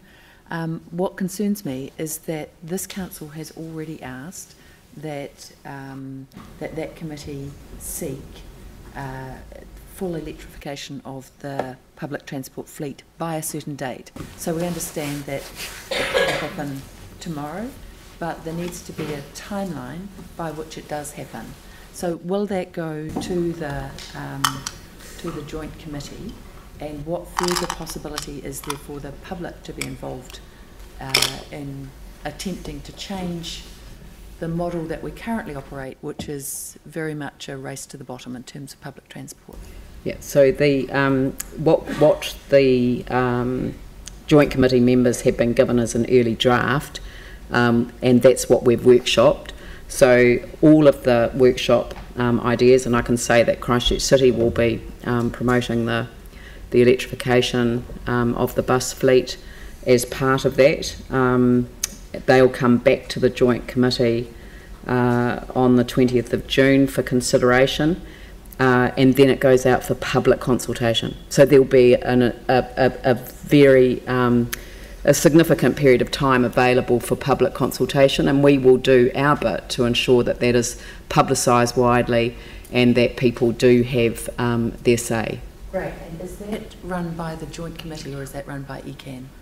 It's run by the joint committee on this occasion, right, which has the ECAN cannot delegate the decision, but they can delegate the formalities, and so there will be a hearings panel established at the joint committee. Won't be the whole joint committee that do the submissions? I doubt it. It'll be a hearings panel, I imagine. Right. Mike, do you remember? Who's that? Do you remember whether? No, I just can't remember the numbers that are on the hearings panel, but they haven't established the hearings panel yet. The public hearings, public submissions will be called for, and there will be a hearings panel established, and they will hear the submissions. Do that hearings panel have to be members of the joint public transport? I don't know the answer to that question, but I expect that they will be. I'm happy to volunteer if they don't. No, I volunteered to nominate you to the committee, and you refused to be part of it. So I'm not going to support your nomination to the hearings panel. Glenn. Thank you. Oscar Alper's advice to newly elected members was question everything. So with the town hall, can we put in place some kind of structure, or either an existing one with one of our standing committees or a new one that looks at applying the blowtorch in a respectful way with staff, but I get pretty frustrated over, you know, the inflation bit. Bit of sleight of hand. No, I agree entirely, and that's why I've already discussed with councillors the concept of establishing a capital program committee, which is sole focus is the capital program, all of it, and that's the large projects, and then the programs of work that sit underneath it. So yes, no, we've certainly picked up, and that's why I said in there we need to lift our game on monitoring the capital program, and that's why I've raised that with councillors. I've raised that with the chief executive. She also thinks that's a very good idea, and it's, I think, an important way forward. And it's the issue in relation to this matter, though, was that as I understand it, the chief executive is going to sort of provide some feedback on the how this happened, and as you also know, part of the resolution of this particular matter was to agree a new process for signing off on the contingency, which is now no longer at the project management level. It is now lifted right up to the general manager level, so that it can't just be signed off. Yeah, I agree, and we just need straight communication, like the say what you mean what you say stuff. It's tight, really frustrated, tight controls is what we want to see from a governance perspective, and a good, clear reporting structure that is across the board. At the moment, we've got different projects reporting to different committees, and I think that having and I've sort of set a Rottweiler approach at the head of it will. But as I agree with you, entirely respectful. But there is a provision in relation to how. There is a provision in terms of how it's reported, so we've got to tighten up. Yanni. Thank you. You in your report make reference to the red zone futures. I just wondered if you could just give us a very quick explanation around the decision making around the red zone futures, particularly because we are getting lobbied as individual councillors for certain projects, and just wondered if you could just clarify in terms of our role as elected members as a city council in terms of what happens there versus Regenerate and the minister, because I think it would be quite beneficial for people to have a clear understanding. Sorry, ask that again. So for the red zone futures, the Otakaro Avon River corridor, the Otakaro is open for feedback, and obviously we've been getting a number of emails from individuals concerned over certain projects, whether they should be in. So can you just give us a kind of clear understanding of the process around the decision making around the projects that are going to be happening in the red zone going forward, and what our role is? No, that's not what the exhibition's about. So I honestly thought that Regenerate Christchurch had already reported to us on the process going forward, but it's not my function to report on the process going forward as part of this report. We've had Regenerate Christchurch in front of the committee yesterday. Well, as I understand it, we're not making decisions on the future of the red zone as a council. That's a matter for Regenerate Christchurch. No, it's not. It's a matter for signing off by the minister. Okay. It is a process that's under the Greater Christchurch Regeneration Act, and what Regenerate Christchurch is doing is developing a regeneration plan which will be signed off by the minister, not by the council. Right. Yeah. Okay.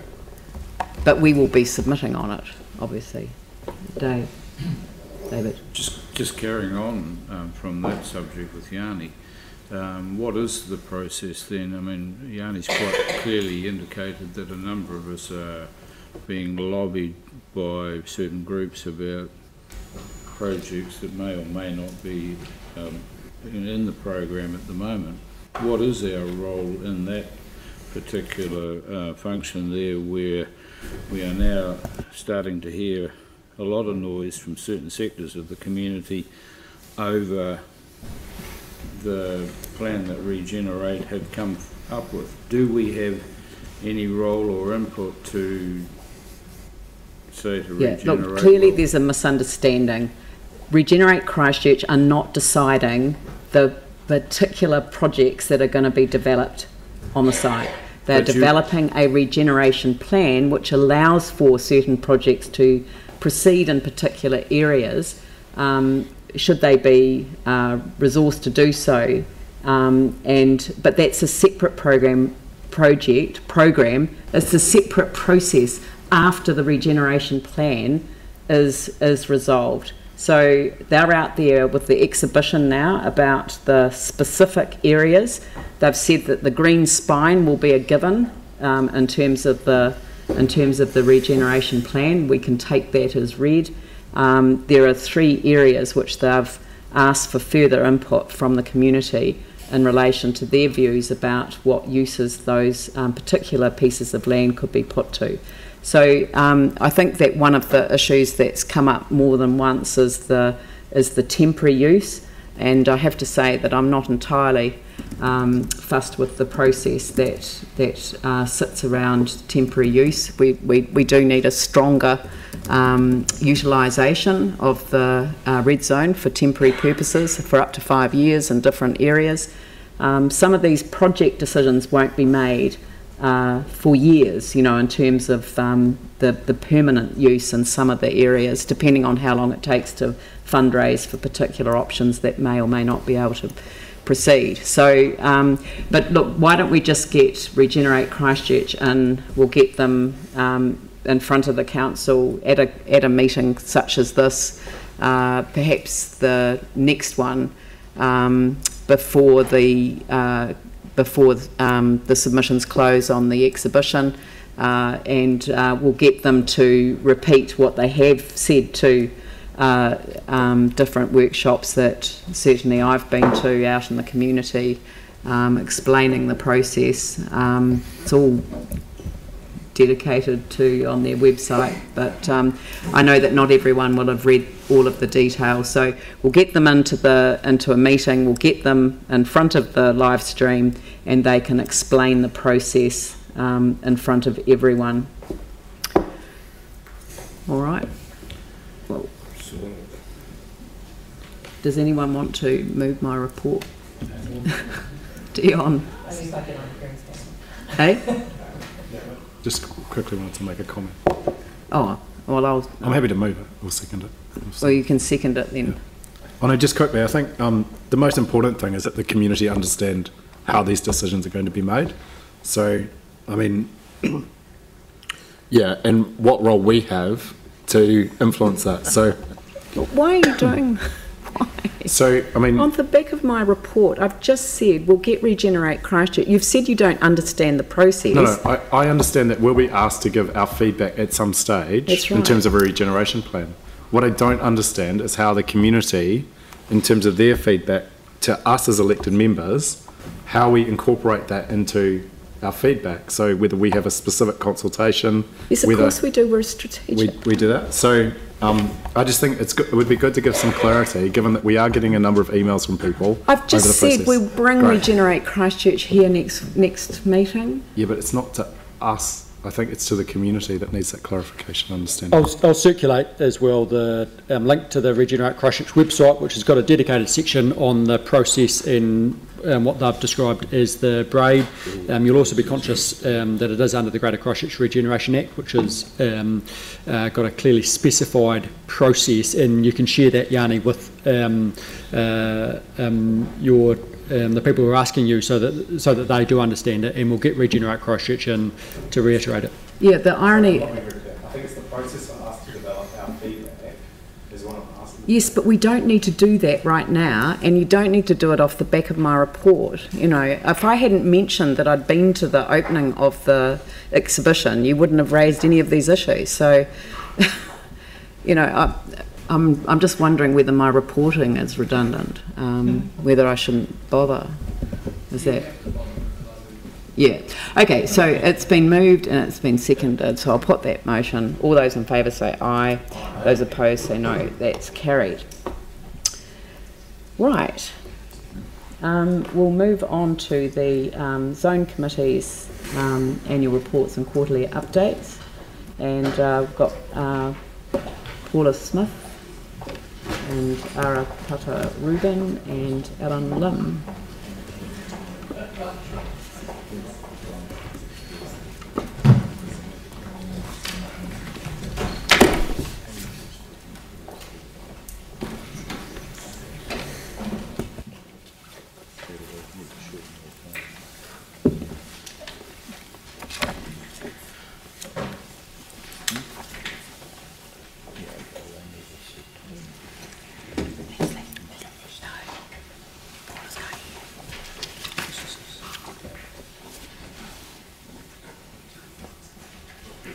Kia ora and welcome.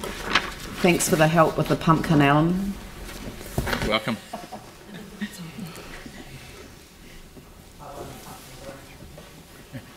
You did actually, yep.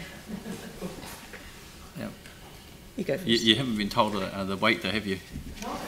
I think it was about 60.8, so you're about 10 kgs ahead of the next closest competitor. And I think, yes, and I think, yeah, and honestly, I don't actually know how you did it because you got your seedling a whole month later than everyone else. It was the Otakaro community orchard that did all the hard work. I just planted it. Yeah, well done anyway, so congratulations. And I don't know how the first one exploded either, you know.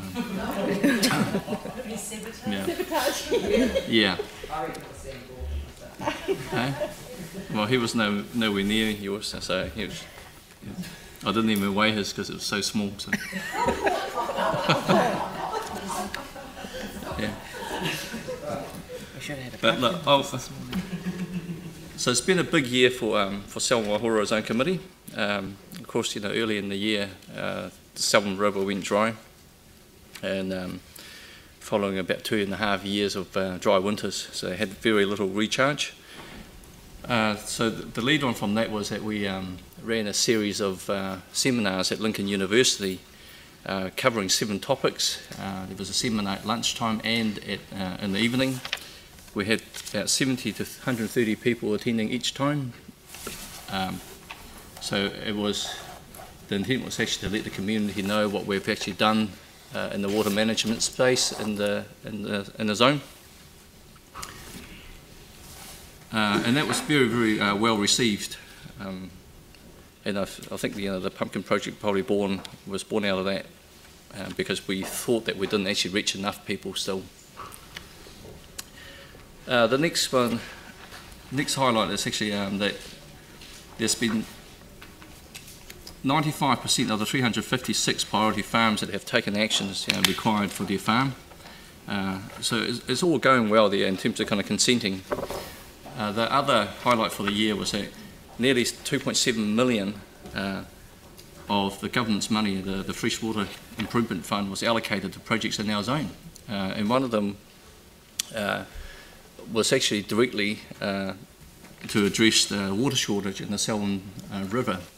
So from the CPW Stage 2 pipe that runs across under the river, we'd taken a bit of water from there, we're putting an off-take in there to recharge the basin, if you like, so that it won't run dry again. And we'll be taking water from there, you know, in the off-season when the farmers aren't using it for irrigation. And of course, you know, our zone is probably one of a few that have actually managed to spend all our immediate steps money in the what, 100,000 in last year. So we basically spent 100,000 every single year in the last so many years now. And other zones are here struggling to spend theirs. That's about all from me. If you've got any questions that you want to ask.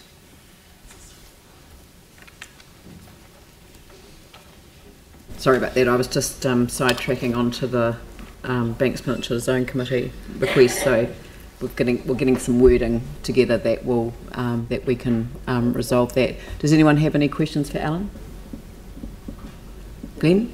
Thank you for this, and I just need to be careful not to make generalisations, but you just said before, so it won't run dry again, the Selwyn River, so you're seeking to give effect to recharge when farmers aren't using it again, so during the... So CPW water, I guess they're taking that water from the Mackay River and they only use it to irrigate their land in the summer months. So if there was going to be a dry winter, if we know that there hasn't been enough recharge during that period, we can put water into the ground to essentially kind of keep the bathtub full, if you like, because there's just a huge amount of water underneath the plains, right. And if there hasn't been recharged here for a few years in a row, that kind of thing, then the river's going to run dry again. With this project, we can keep the bathtub topped up, and so whenever there's any kind of more water, it'll just come out in the rivers and springs in the lower plains. Yeah, we know the farming sector's feeling picked on, so I just wanted to make sure, are we making too great a leap to say it's due to some aspect of farming such as irrigation? It's due to both. Okay. So due to extraction, by the farmers, and it's also due to the lack of recharge. Okay. So in the typical year, you might get about 25 cubics of recharge, and the farmers will take part of that, and part of it kind of goes down the river and out to sea. Yeah. Do you know how much of that 25 they take? I'm not sure exactly, but it'll probably be in the vicinity of 10, maybe 15. Okay, 10 of the recharge, so over half. Yeah, don't quote me on that one. All right. Okay, thank you. Okay. Good. Oh, David, sorry. Yeah, just a comment I'd like to make to the meeting today. So I actually attended the Central Plains Water annual meeting last year, and they have, as a consequence of the finishing stages of that project, a number of bores that were extracting up to 1 million cubic litres of water have now been discontinued. So we are moving towards a more sustainable use of water in that area, I believe. Does that sort of complement? Yeah, that's correct. That's the intent of the CPW scheme, is to retire some of that groundwater so that more can stay in the ground. Yeah. I wasn't going to raise the Central Plains water, but I'm not allowing that comment to go unchallenged. Could you explain to me, please, the additional water irrigation from Central Plains water? I'm assuming that makes dairy farming in that area more economically viable. I think it gives them more certainty. Mm. Yeah, so I don't know about the viability part of it, not onto those figures. And what about, does your board, or is it just the West Melton one, deal with the leaching of nitrates under the Waimak? I know it's in the West Melton one, but your board doesn't touch on that at all? No. Right, okay. Anne? Yep, just I want to thank you, Alan, and all the committee for the amazing work that you do out there. I think you've got fantastic engagement with the community. It's a very difficult issue often. I particularly enjoyed the other day hearing about the people that are working with the farmers from Fonterra to raise their standards of practice. Have you got 2 or 3 points that you could make in terms of the improvement that's being seen in the practice of some of the dairying farmers? Yes, so that's happening all the time. I guess there's been quite a bit of talk about moving farmers to different farming systems and so on, but it's got to be led with research. You can't expect a farmer to kind of make changes unless they know what those changes are effective, and so I guess they won't leap into it unless it's proven. So there's actually a whole lot of research being done, not just in dairy but in all sectors, and a lot of improvement has already been made, and farming systems are changing. And it hasn't actually been that long, since this issue in some ways. Would it be appropriate for you to include in your next report some of the things that we learnt about from the Fonterra people that are working with the farmers? Yeah, so we did actually ask for the information as well. They haven't actually got all the details yet either. Things are just moving very, very quickly. So we will be looking for those kind of numbers. We're interested in it ourselves, and so if there's interest here, I'll try to bring some of those numbers back for the next report. Excellent. Thank you very much. Now, I'm not sure which committee would like to report next. Christchurch West Melton? After you, sir. Good morning, my name's Lance Kenyon. I'm filling in for Arapara. He sends his apologies. Thank you. I'm a community member on the Christchurch West Melton Zone Committee. Our annual report, I had done a little spiel, but unfortunately I'm struggling with glasses, so let's see again. You'll all be aware of the phrase he tangata, he tangata, he tangata. And one of the things for our zone committee is that is a crucial part of what we've been trying to achieve in 2017 and going forward as well.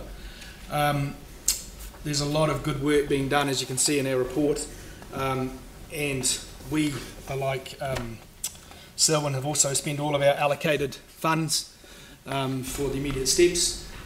One of those was the whole this year just finishing. We spent it all, allocated it all to the Port Hills recovery up on Worsley Spur to assist with plantings and putting in some pest control fencing because it's an unprecedented event obviously, and if we can get an opportunity to put a lot of biodiversity back into the area and help stop the louse coming down into the Hekara Pāwaho, we thought that that was a great way to be involved. We hope that that can be taken further. You'll see also in the report there is another initiative that we have been involved with, which was started by one of our committee members, which is around the copper brake pad issue and raising the awareness of how much copper is going into the stormwater system. And I understand that the Mayor and the ECAN Chairman are looking at putting a letter to the Minister of the Environment regarding the copper brakes issue. We have also designed a postcard that is going to be passed out that sort of highlights that issue to the community as well, so that they can be aware there is an alternative to the current brake pads. So that's ongoing. I know that the Waimakariri was raised. Our groundwater subgroup has been instrumental in identifying the groundwater protection area and making sure what's shown on the maps is actually what is being done.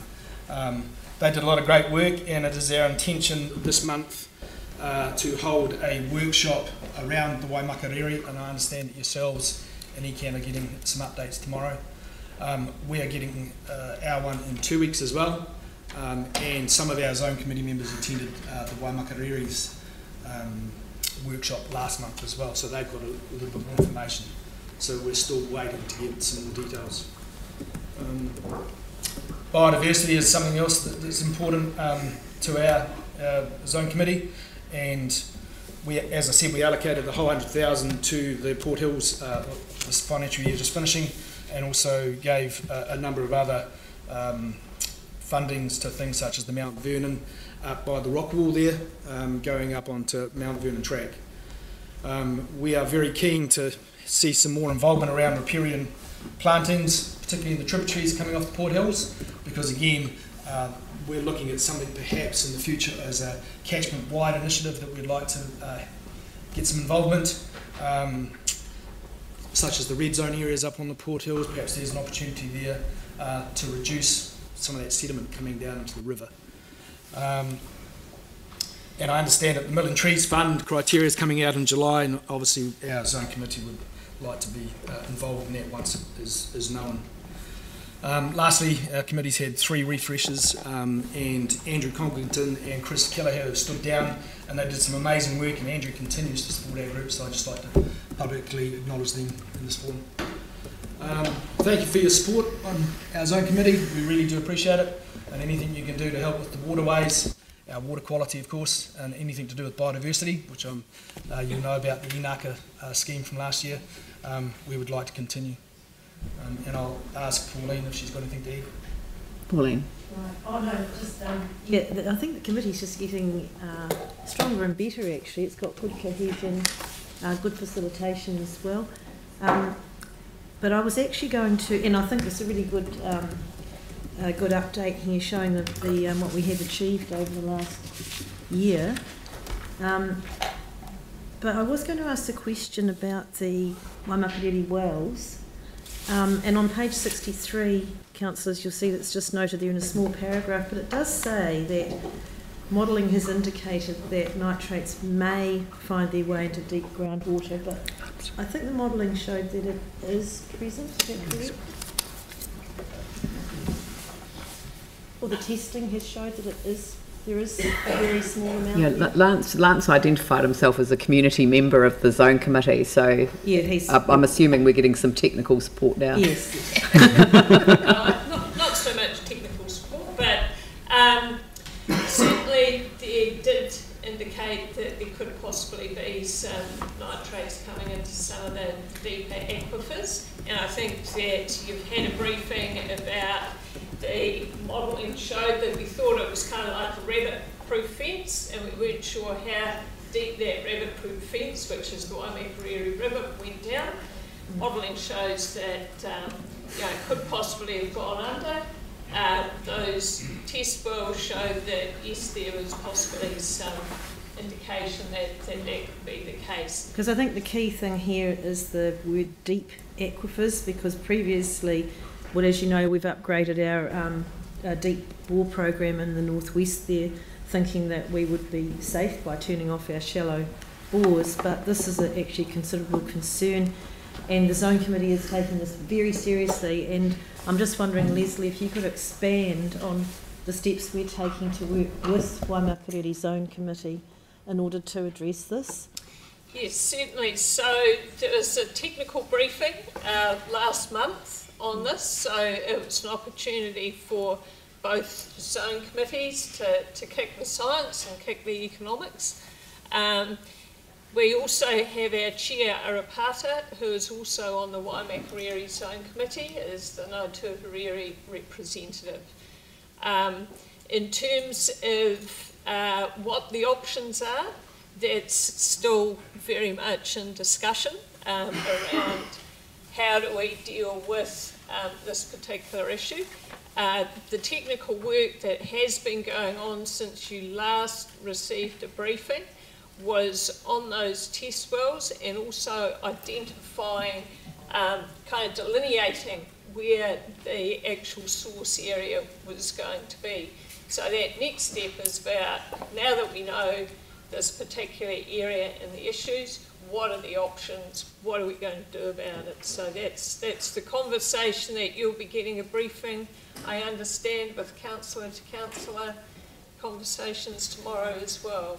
And I guess the further question there is, how much can the zone committees do about this? We can only recommend to the regional council to perhaps Yes, I think it would be useful for just a quick explanation, because I think, although this has obviously been in the public arena for some time, we don't want people to misunderstand what the roles and responsibilities are. So perhaps if you just speak to the role of the regional council, ECAN, and then how the the zone committee feeds into that process. So the role of the Environment Canterbury is a regulator. So at the moment it is developing its provisions for the Waimakariri zone that actually will set the direction of travel for those landowners in terms of what they can discharge. So it'll be setting the nitrate limits. The role of the two zone committees, Waimakariri and Christchurch West Melton, have a role in talking to the communities and providing some recommendations. So they set the kind of direction of travel, and they'll also be setting some recommendations about timeframes. So how quickly can we actually move move landowners to reducing their nitrates coming in. So that's where the discussions are at the moment between both of the zone committees and also Environment Canterbury are waiting for those recommendations. Now, obviously, we're talking about an area of land that's not in our catchment, but the impact potentially, if it's there, is on our catchment in terms of the deep aquifers. So, in making a determination in that regard, how much weight is given to the impact on the neighbouring? I mean, I know that the ECAN looks at a region, but look, people are not going to understand the fact that one's on one side of the boundary in terms of land use that's allowed under a district plan that we have no say over, as compared to our side where we do, well, not entirely, but have some say over. We used to. Once, in the olden days. Absolutely, and that will obviously be, the final decisions will be with Environment Canterbury, and that's what they want to start talking to you about, as I understand, at governance level tomorrow. Thank you very much for your report and all the work that your zone committee do. You referred, Lance, I think you referred to the plantings on Worsley Spur too, and that's a great example of the work that your committee support and do. What I wanted to ask you about in relation to Worsley Spur was the whole issue of runoff and soil runoff that you've referred to. I've just got some concern that the developments that are residential developments that are currently progressing and will have mitigation required. I'm just wondering, in your view, if there is sufficient mitigation around those recent developments on Worsley Spur, in your view. I don't know all the specifics, but when we did do when they approached us regarding putting in funding to the project, there is down at the base of Worsley Spur, which then feeds into the Cashmere stream, there is a tributary there that my understanding is part of the subdivision and the work that's going on, that flat area there. Yep. They're going to recontour that, what used to be a stream. It's going to have plantings. I understand in future development, they're also going to make the track go up the side in the gully there, and that they're going to make sure that there is sediment controls in the natural way to stop a lot of that stuff coming down. Good. So I know that it's been discussed, I just don't know the specifics. Yeah. Okay, thanks, Lance. So Vicky, just in terms of the Waimakariri Wells project, because the report was excellent, but this paragraph just jumped out at me, and I agree with you completely that we thought this was a rabbit-proof fence, but it's not a nitrate-proof fence, it seems. And obviously the deep aquifers are one of our 3 pillars upon which we rest our secure drinking water status, and we never want to face an issue with them. So I'm just, you talked about, you know now the source area of the contamination. That is my understanding, is that they've been able to delineate that. Right, and we know the nitrates are coming under the Waimak. Just how quickly could ECAN act on this in terms of the powers that they have? They will be able to act on it through the planning process. So we are expecting to have an operative plan. My understanding will be late or notified mid next year. So, and then how long that becomes operative, as you understand, planning processes do take some time. So is there no other power that ECAN has or the drinking water assessor has that could mitigate this way more quickly than that process? Could it be referred up to the what's the process under the RMA that brings it to what is it, the EPA, is it? There is a process at the moment called Plan Change 5 that's already quite a long way through the planning process. It's under appeal at the moment. That brings in good management practice across the region. So that is actually already driving some of the land use change that needs to happen, and it's also driving some of the farmers to apply to Environment Canterbury for consents to farm and also farm environment plans. So some of those landowners will be caught by that. Is there any possibility of any faster action under something like, I don't know, Regeneration Act or the Environmental Protection Agency? I can't answer that specifically, but I'll get some advice so you can discuss that tomorrow with the councillors. Do you mean farm environment? Farm environment plans, and there's about 3,000 now across the region, so there will be some in Waimakariri that have them as well. That's great. Look, thank you very much, and I mean, for a very detailed report, it's excellent. Thank you. The last one is the Banks Peninsula Zone Committee. Tēnā koutou katoa. Kia ora. And happy birthday, Your Worship. Oh, thank you.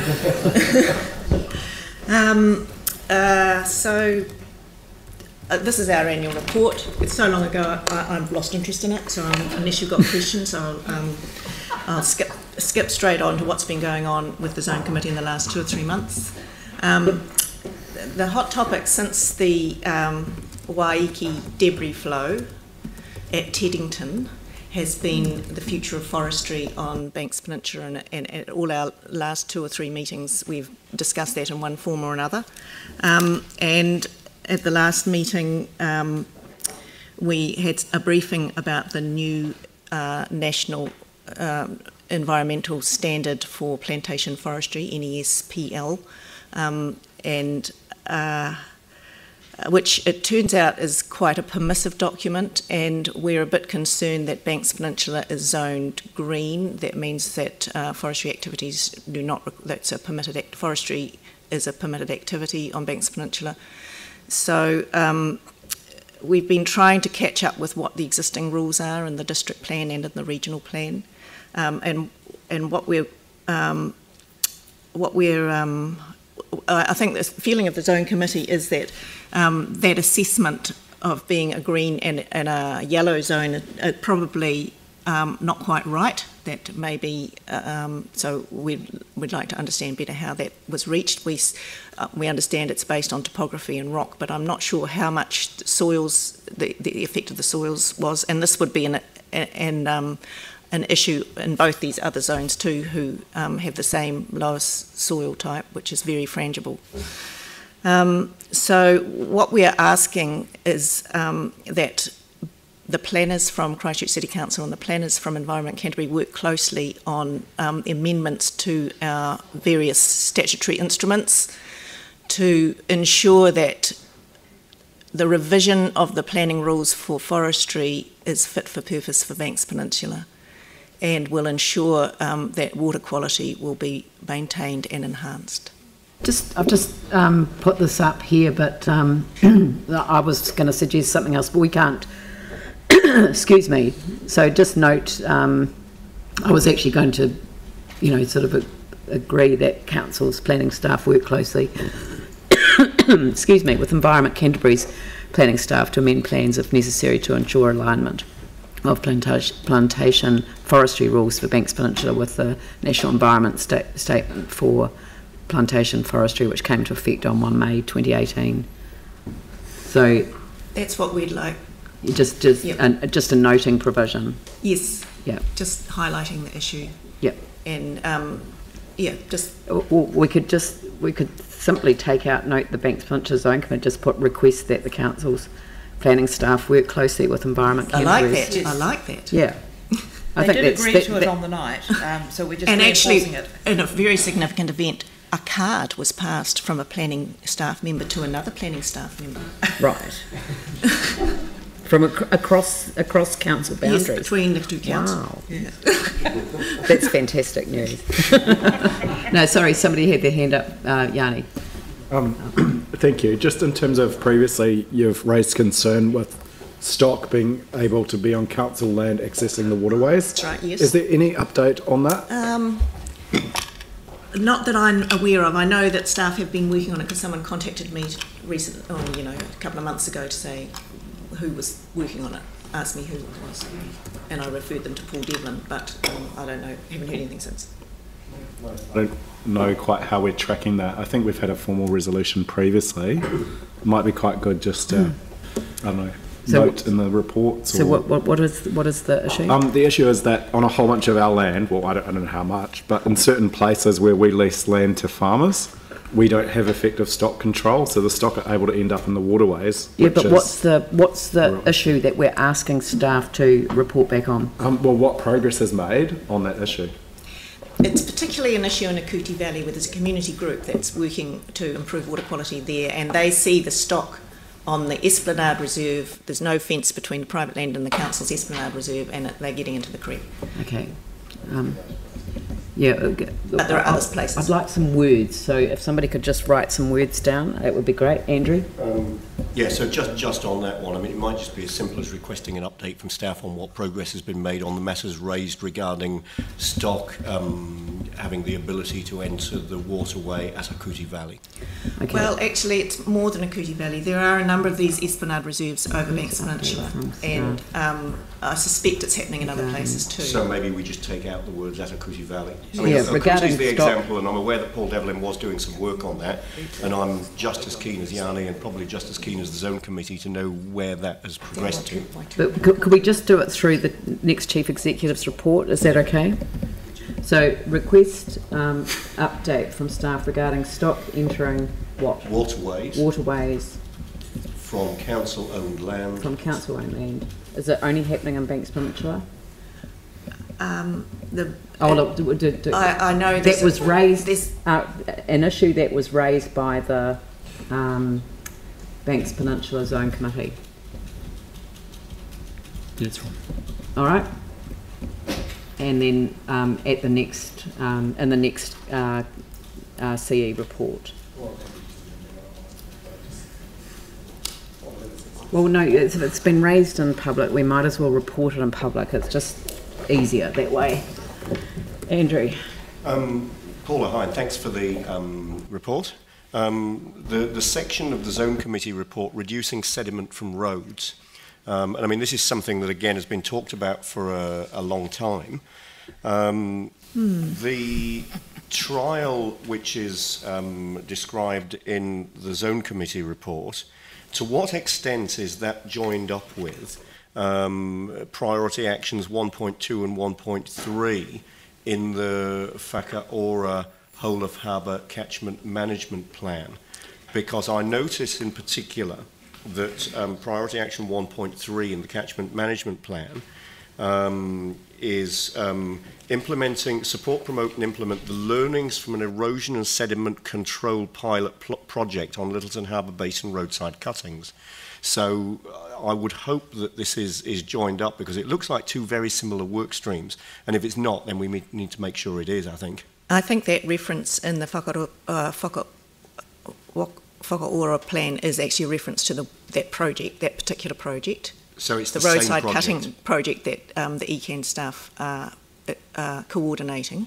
Excellent. Yes, and the learnings from that will help inform anybody dealing with lower soils on roadside cuttings, hopefully. But I mean, that's only a tiny fraction of the sediment source. And as I drove in today, every one of our hundreds of streams on Banks Peninsula is flowing brown, as are the ones on the Kashmir side and round, coming off all these lower soils. Yeah, and of course you look tons at of the sediment is pouring into the harbours and Long Bays. Yeah, you look at the harbour on a day like today, and you can see where all of those streams empty into the harbour by the whole brown murk that's out there. But anyway, that was one place where was highly visible that we thought we could make a start, and hopefully, when this project finally happens, seems to be taking a long time, we might learn something that we can use. Yeah. Kia ora. Well, thank you very much. And would someone like to move that we receive the information, that we request the second one and request the third one as well? So Andrew, seconded by Phil. I'll put that motion. All those in favour say aye. Those opposed say no. That's carried. Thank you very much. Thank you very much. Right, and now the last item on this part of the agenda, the hearings panel report to the council on the draft Takapuniki Reserve Management Plan, and I'd like to invite Mel Tainui, Deputy Chair of Onuku Runanga, to join us at the table. Oh, and Rick Tainui as well. Welcome, both of you. Kia ora. And I'd like to now just hand over to the Chair of the Hearings Panel, Andrew Turner, to introduce this item. Thank you. Thank you. And I'm very pleased to have had the privilege to chair this hearings panel, made up of myself, Councillor David East and Councillor Jani Johansson. And at this point I'd like to thank the members of the hearings panel for their high level of engagement and involvement. This particular hearings panel required a reasonable level of participation. There were 3 meetings and a site visit to the reserve as well. So thank you very much indeed to the two of you for your involvement. And I'd also like to acknowledge Onuku Runanga Chair Rick Tainui, Deputy Chair Mel Tainui, and Community Board Chair Pam Richardson, and other members of the Onuku Runanga who are here with us today. Excuse me.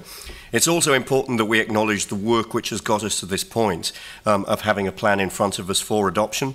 The work's involved many participants over many, many years, and I'd like to particularly acknowledge the work done over the last 2 years developing the plan by the project team. That project team, apart from doing a huge amount of work in the development of the plan and including writing the draft, has been a perfect manifestation of partnership. Equal representation from the Onuku Runanga and from the City Council, and 1 representative from the Community Board. And section 4 of our report today really tells the story of the development of the plan and the steps that have taken place as we've moved towards the point we're at today, and the partnership which has really been a cornerstone of the development of the plan and is a true expression of the Te Hononga relationship. So to speak to the specific recommendations from the hearings panel, recommendation 1, formally adopting the plan, is actually more significant than it might first appear. This will be the first plan that we've adopted, which has been developed in true partnership with Runanga and which contains specific mana whenua values. The report and its achievement really is something to celebrate, both for Onuku Runanga and for the City Council. Recommendation 2, requesting that a formal application be made for National Reserves Act status. This is obviously a process that needs to be followed, but if successful, this will give the Takapunaka Reserve the same status as the Waitangi Treaty Grounds, which will recognise its major cultural and national significance. Recommendation 3, establishing the co-governance group, looks to governance of the reserve in the immediate future until the reserve is declared a national reserve. This continues to give effect to the partnership between Runanga and Council, and again gives effect to the Te Hononga relationship through the relationship particularly between the local Runanga and the local Community Board. Recommendation 4 relates to the immediate work that the co-governance group will turn its mind to once it's been formed. Recommendation 5, thanking all of those involved for the participation in the process, acknowledging that many of these people have involved for many years.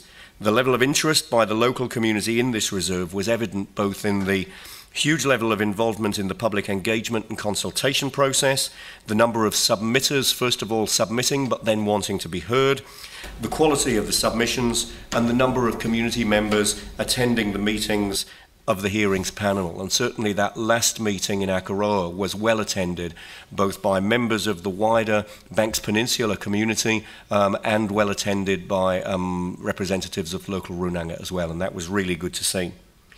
Matters that the hearings panel had particular regard to as a result of submissions were traffic effects, car parking, finding the balance between commercialisation of parts of the reserve with community expectation, whilst at the same time still allowing for establishment of facilities such as visitor centre, visitor facilities, interpretation, education centre, guided walks and other educational opportunities, all of which could assist in the aspirations of local Runanga, providing employment opportunities or possibly social enterprise opportunities. So this really is an important step in what's been quite a long journey. Going back to at least 2008, quite possibly before that, when the classification of the land was changed to historic reserve status with strong public support at that time for the change. and thanks to my colleague Jani Johansson for providing us, and I think it's been circulated to all councillors just this morning, with the details of the meeting where that matter was considered. Chaired by former Banks Peninsula Deputy Mayor and then Akaroa Wairua Community Board Chair Stuart Miller.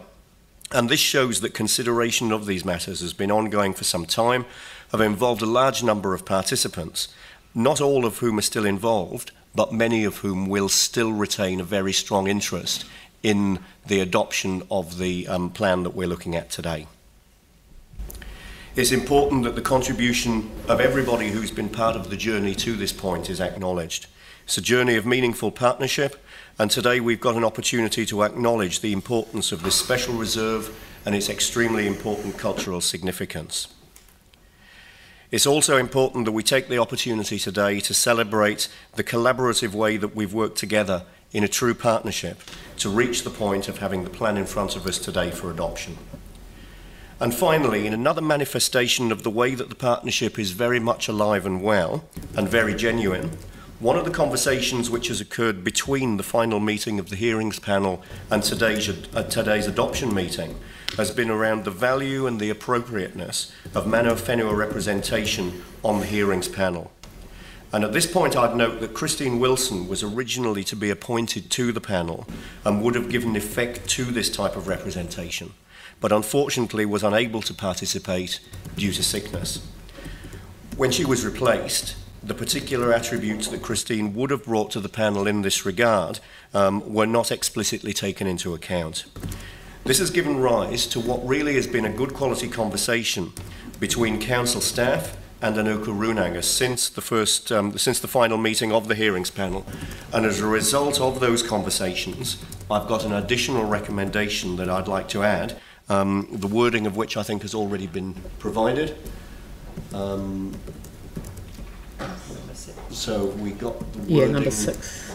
There, item 6, request a report to the council meeting on the 5th of July on how council can ensure it has appropriate Runanga representation on hearings panels where matters of significance to Mana Whenua are being heard. So it's good that the conversation that's been able to occur since the final meeting of the hearings panel has given rise to a resolution that will inform other good processes in future, and that we've been able to take this example to give effect to the concerns, or what originally were concerns from Runanga, which we're now able to take on board in this way. So thank you for the opportunity to do that. Kia ora. Kia ora, and thank you very much for that. And now I'd like to invite you, Mel, if you would like to make a presentation on behalf of the Runanga. Thank you. Ora, tēnei te mihi nui ki a koutou. Tēnei te ruru te kaukau nei ki hai mawhiti ki hai marakaraka. Ti upoko nui o te ruru te reko. He po, he awatea. Ti hei Māori ora. Tēnei te mihi tuatahi ki a koe harihuri tau ki a koe e tēnei rā whakehirehira. Tēnei te mihi ki a koe. Ki a koutou katoa, ka raro te koro ai o raki amo, tēnei te mihi nui ki a koutou katoa. Ko Mautai nui ahau. He te puaki au I te takiwā o te pātako o rākai hautu, ko onaku taku te raka waiwai. He tino tata te hāpori me te whenua me te whānau ki taku ngā koe. So tēnei te mihi. So my name is Mel. I sit e te taha o taku rangatira, my uncle Rick with my whānau right behind me. So I just wanted to really take the opportunity to and share with you a piece around Takapūniki alongside these amazing people that I've been working with in the last 2 years, and I really want to be able to thank the likes of Brent, Pam and Russell, Uncle Petty and Deb, who have worked so hard on this management plan, and Russell for your patience and loving attendance to us. I wanted to share with you really around Takapūniki a piece of our whenua. Now, I've grown up as a very privileged young Māori girl on my whenua, and I've known nothing more than pride of place. You know, my father he really adored his environment, and he knew every rock, he knew every hill, he knew every cow in his earlier life, and he taught this to us through the strength of my taua. My toa was a very important part of our whānau, and she was definitely the mentor. But she grew in a time of grievance. She lived her entire life of grievance. So you never really know grievance until a grievance of whenua, whānau, identity, until you have travelled in a car from Akaroa to Onaku, which we called the kaik then, until you've travelled with my toa. We would always pay tribute to Takapuniki. We always had to. You always had a moment of silence. And we never asked her, and she never told us. But you definitely knew with that tear rolling down her eye that Takapuniki was meaningful. And so we never talked about this. She never talked about the blood of our ancestors that had been shed on Takapuniki. She never talked about our tupuna whenua. But she would mention 3 words. She often uttered 3 words to us, which was mā te wā. Mā te wā. And mā te wā told us that the whenua would tell us in time when it was ready to heal the mamai, the sadness, the hurt. Mā te wā told us that we would know when it was time, and that was not the time, because the hurt was really strong within my toa. And toa is a grandparent, if you didn't know the word. But it was very strong within her. So now is that time. We know that mā te wā has come to fruition and that we are able to heal that mamai. I relate it to very much someone being in a really critical condition of treatment, and now they're in that road of recovery. That is what is happening with Takapuniki. Takapuniki is in a time of real healing. In 2000, and I'm glad that you mentioned it today, so in 2000 I shipped my family up to Wellington to where I worked on the wahi tapu registration of Takapuniki at Historic Places Trust, is where we worked on that. And I mihi in this moment to Bill Tramposh and Te Kinahi Teira for their support and their guidance for me to be able to complete this wahi tapu registration at that time. And it was 2.5 years of great work, but there I got to learn a lot about who I was. This was the greatest influence of research I had ever been involved in. So I got to learn a lot about who I was, but I also was really confronted with some of the levels of torment that Takapuniki had gone through, such as the rubbish dump and the sewage. It was very confronting to us. But besides from that, it took us on an amazing journey to get us to where we are today. So this is where we are today, and mā te wā is right here. I feel honoured. I do feel honoured that my whakapapa takes me back to such a place as Takapuniki, and I can feel the future on the horizon. The demands of us to survive in the past, and not the demands of us to allow us to thrive today. And the connection that I have to Takapuniki is nothing compared to the connection that our next generation, one that I brought with me, that they all have to this whenua, because they don't have the same grievances as we have. That they have connection to the whenua, but also to their own identity. So they are stronger, they are wiser, and they are more equipped to take on the future. I've really brought with me and thanks to the whānau behind me, a korowai to signify this partnership that has happened over this management plan. This has been a real partnership that has been a treaty promise.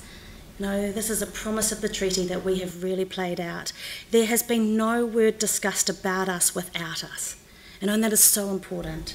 So I really want to entrust this amazing management plan over to you, and with the trust of your commitment to the rinanga and to the mana whenua, that you understand the significance of this beautiful place of Takapuniki, not only to us as mana whenua, to us as a greater nation, and that you really honour the greater purpose of our future.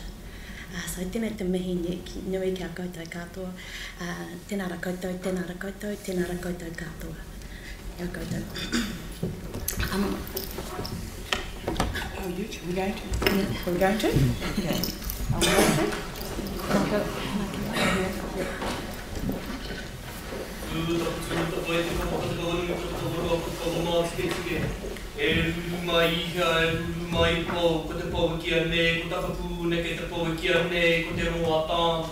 Tāne te wānanga, tāne te weirata, tāne nui ārangi pōu, toko teirangi ilunga nei, ka puta ki te whai au te o mārama, whānau, tamai anō te toki haunie.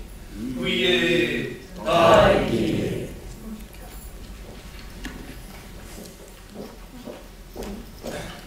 I tuia i te ata, te whakaro kei roto, tōra mātua, Rima, te rima o te kura, te kakano iruia, te ripore are, tōra mātua, rima, te rima o te kura, tōra mātua, rima, te rima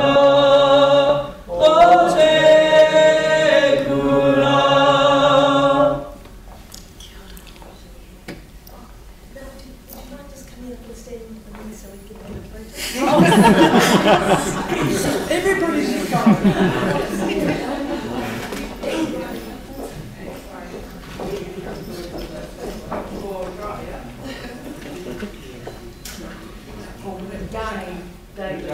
Andrew, come forward. There is coming.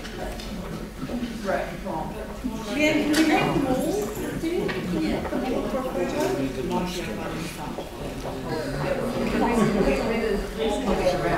We should be able to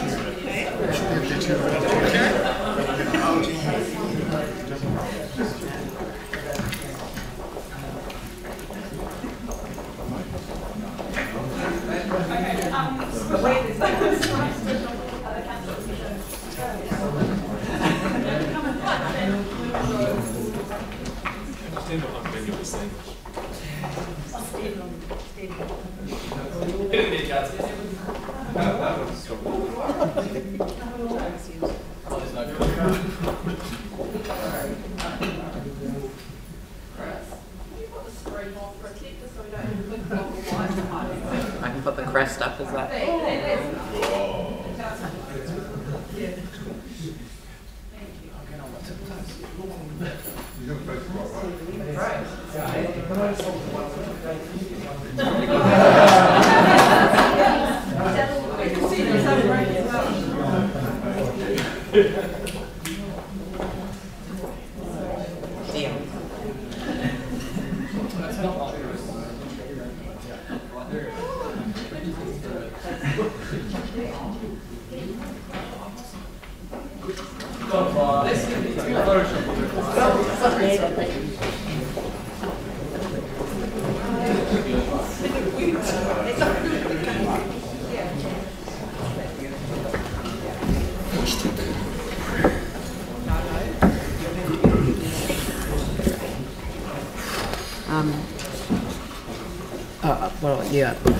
Look, I just want to just say a couple of words, and that was an incredibly powerful presentation.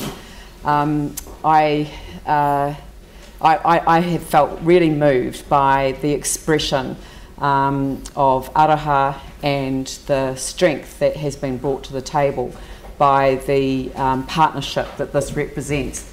And a korowai is a perfect way to offer protection against the elements, protection against those things that have occurred in the past, and also protection as we go forward into a new future together. So it really does represent something pretty special. So thank you very much on behalf of the City of Christchurch and Banks Peninsula, because we represent the peninsula as well, and it really has been an honour and a privilege to have you at the table as we consider adopting this resolution. So I will stop speaking and sit down, because we have a technical process now to go through. So obviously, Andrew, you'd like to move the resolution, and who would like to second the resolution? I'd take Jani Johansson. Now, is there any debate on it? Jani, yes, please. Thank you. Well, I have to say, as a newly elected councillor in 2008, I was privileged to be asked to go to a hearing panel over on the peninsula in the old Gaiety before it had been repaired, and it was probably something before it had been earthquake damaged. Yeah, earthquake damaged, and it was probably one of the most underestimated moments of my short political career, because when I arrived at the Gaiety and saw the submitters in regards to Takapaniki, the request was that we turn it into a historic reserve, and it was really overwhelming to see the significance of that site and to really comprehend how important it was. And that was the start of my journey with Takapaniki. I just wanted to very quickly reflect on that and just acknowledge two people in particular, although there have been many more people involved for a huge number of years on this.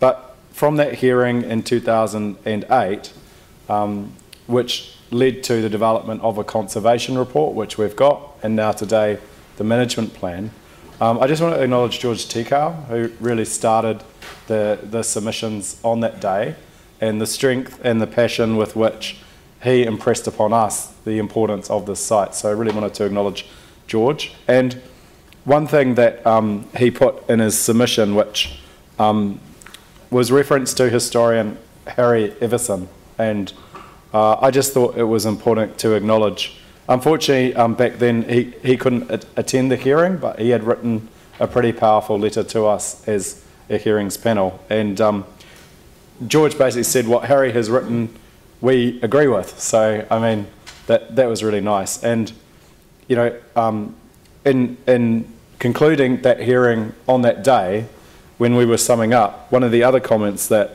George Tikau made, which obviously this was before the earthquake, he pointed out that it had taken a long time to get to this point, and that another 10 or 12 years or 20 years was not the issue, as long as it happens, but the sooner the better. And obviously it's 10 years on from that first hearing panel, but obviously we've had the earthquake and a lot of pressure on our resources. But I think the significant things that have happened since then are the work that's been done around the Akaroa wastewater treatment. That was certainly a really important point that we are addressing as a council, was the formulation of the conservation report, and was also the development of the management plan, which we're concluding today.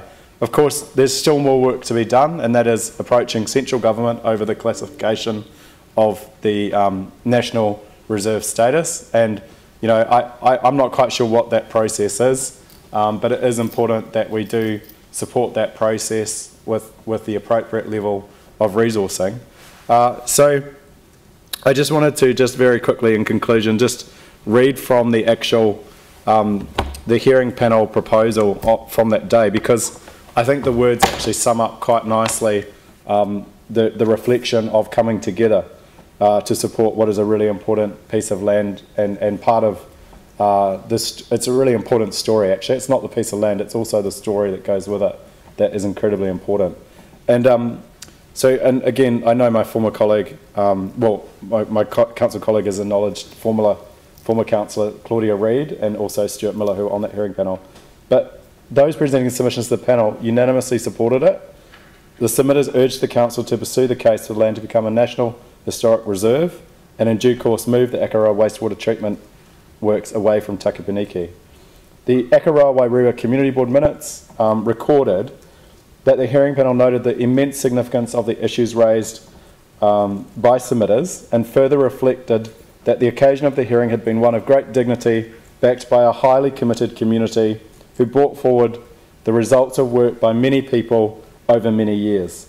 And I just think, you know, it's really important to acknowledge that this has been an incredibly long, painful journey, but that we're making progress, and we acknowledge all those people, far too many to name in person today, who have contributed, and we move forward. So I'm really proud to stand here and move this forward today. I do too want to acknowledge all the people that have been involved without naming all of them specifically, and just to really look forward to that next stage.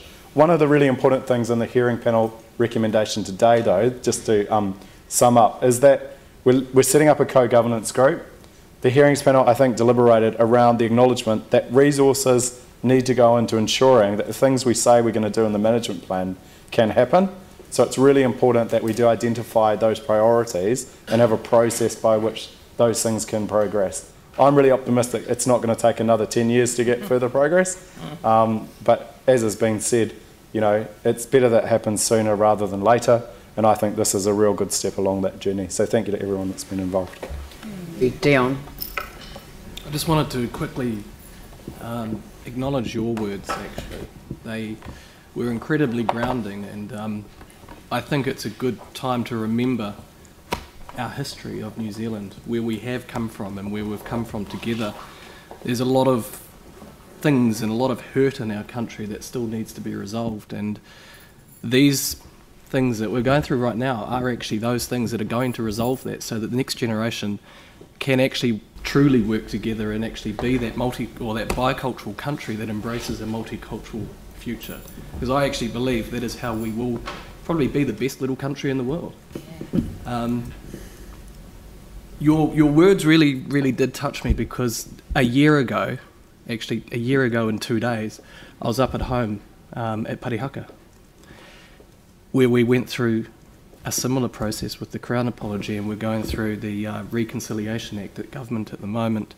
And I do remember the stories of my elders telling us about what happened at home. And I know there's a lot of connection with Banks Peninsula and our whakapapa as well. And it was really moving, really moving. And I think we all as New Zealanders need to know where we've come from. It is something that I find a disgrace that you ask people about what happened in New Zealand only 150 years ago. And nobody really knows. And I think this is a great step for locally to actually start telling the stories, but not telling it in a way to start opening up the hurt, but actually to really heal. And actually to go, we've moved on so much from then, and we are actually moving on together. And so I thank you for your story, and I really encourage more of us to start telling those and actually looking at the positive side to where we can go. So thank you. Kia ora, thank you, Dion. Andrew, would you like to close? Thank you. I think this morning has been a particularly poignant moment. I referred to the journey of the development of the plan earlier, and there are different people that have been part of that journey at its various different stages. But I love the fact and really want to just sort of take a moment to stop and you know, really acknowledge the fact that we've taken this opportunity today to acknowledge the past, to be thankful for the people that have been involved in developing the plan to bring it to this point, and to celebrate the partnership and the strength of relationships which has brought us to the point that we're at today, where we've got a development plan that we're able to, a management plan that we're able to adopt. But really, I think from all of the comments that have been made today, show confidence and being able to look forward with confidence to the future and the delivery of all of the aspirations in this plan, so that, as has been said, we know that the future for our children not only rights some of the wrongs of the past, but is something that we can all look forward to. And I really just want to acknowledge all of the words that have been said this morning, and clearly the passion and the involvement of all of the people that have got us to the point that we're at today. And it gives me a huge amount of pleasure to be able to move what really is a significant and hugely important resolution this morning, to put it in our council terms, but a significant and important point on the journey that recognises the cultural significance of this very important piece of land. Thank you. So the motion has been moved and seconded, and I'll put the motion. All those in favour say aye. Aye. Those opposed say no. That's carried. Thank you very much. Kia ora.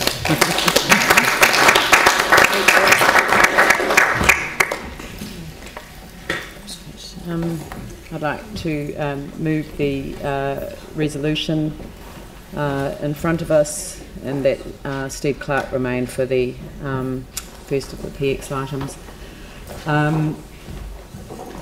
Do I have a seconder for that? Mike Davidson. I'll put that motion. All those in favour say aye. Those opposed say no. That is carried.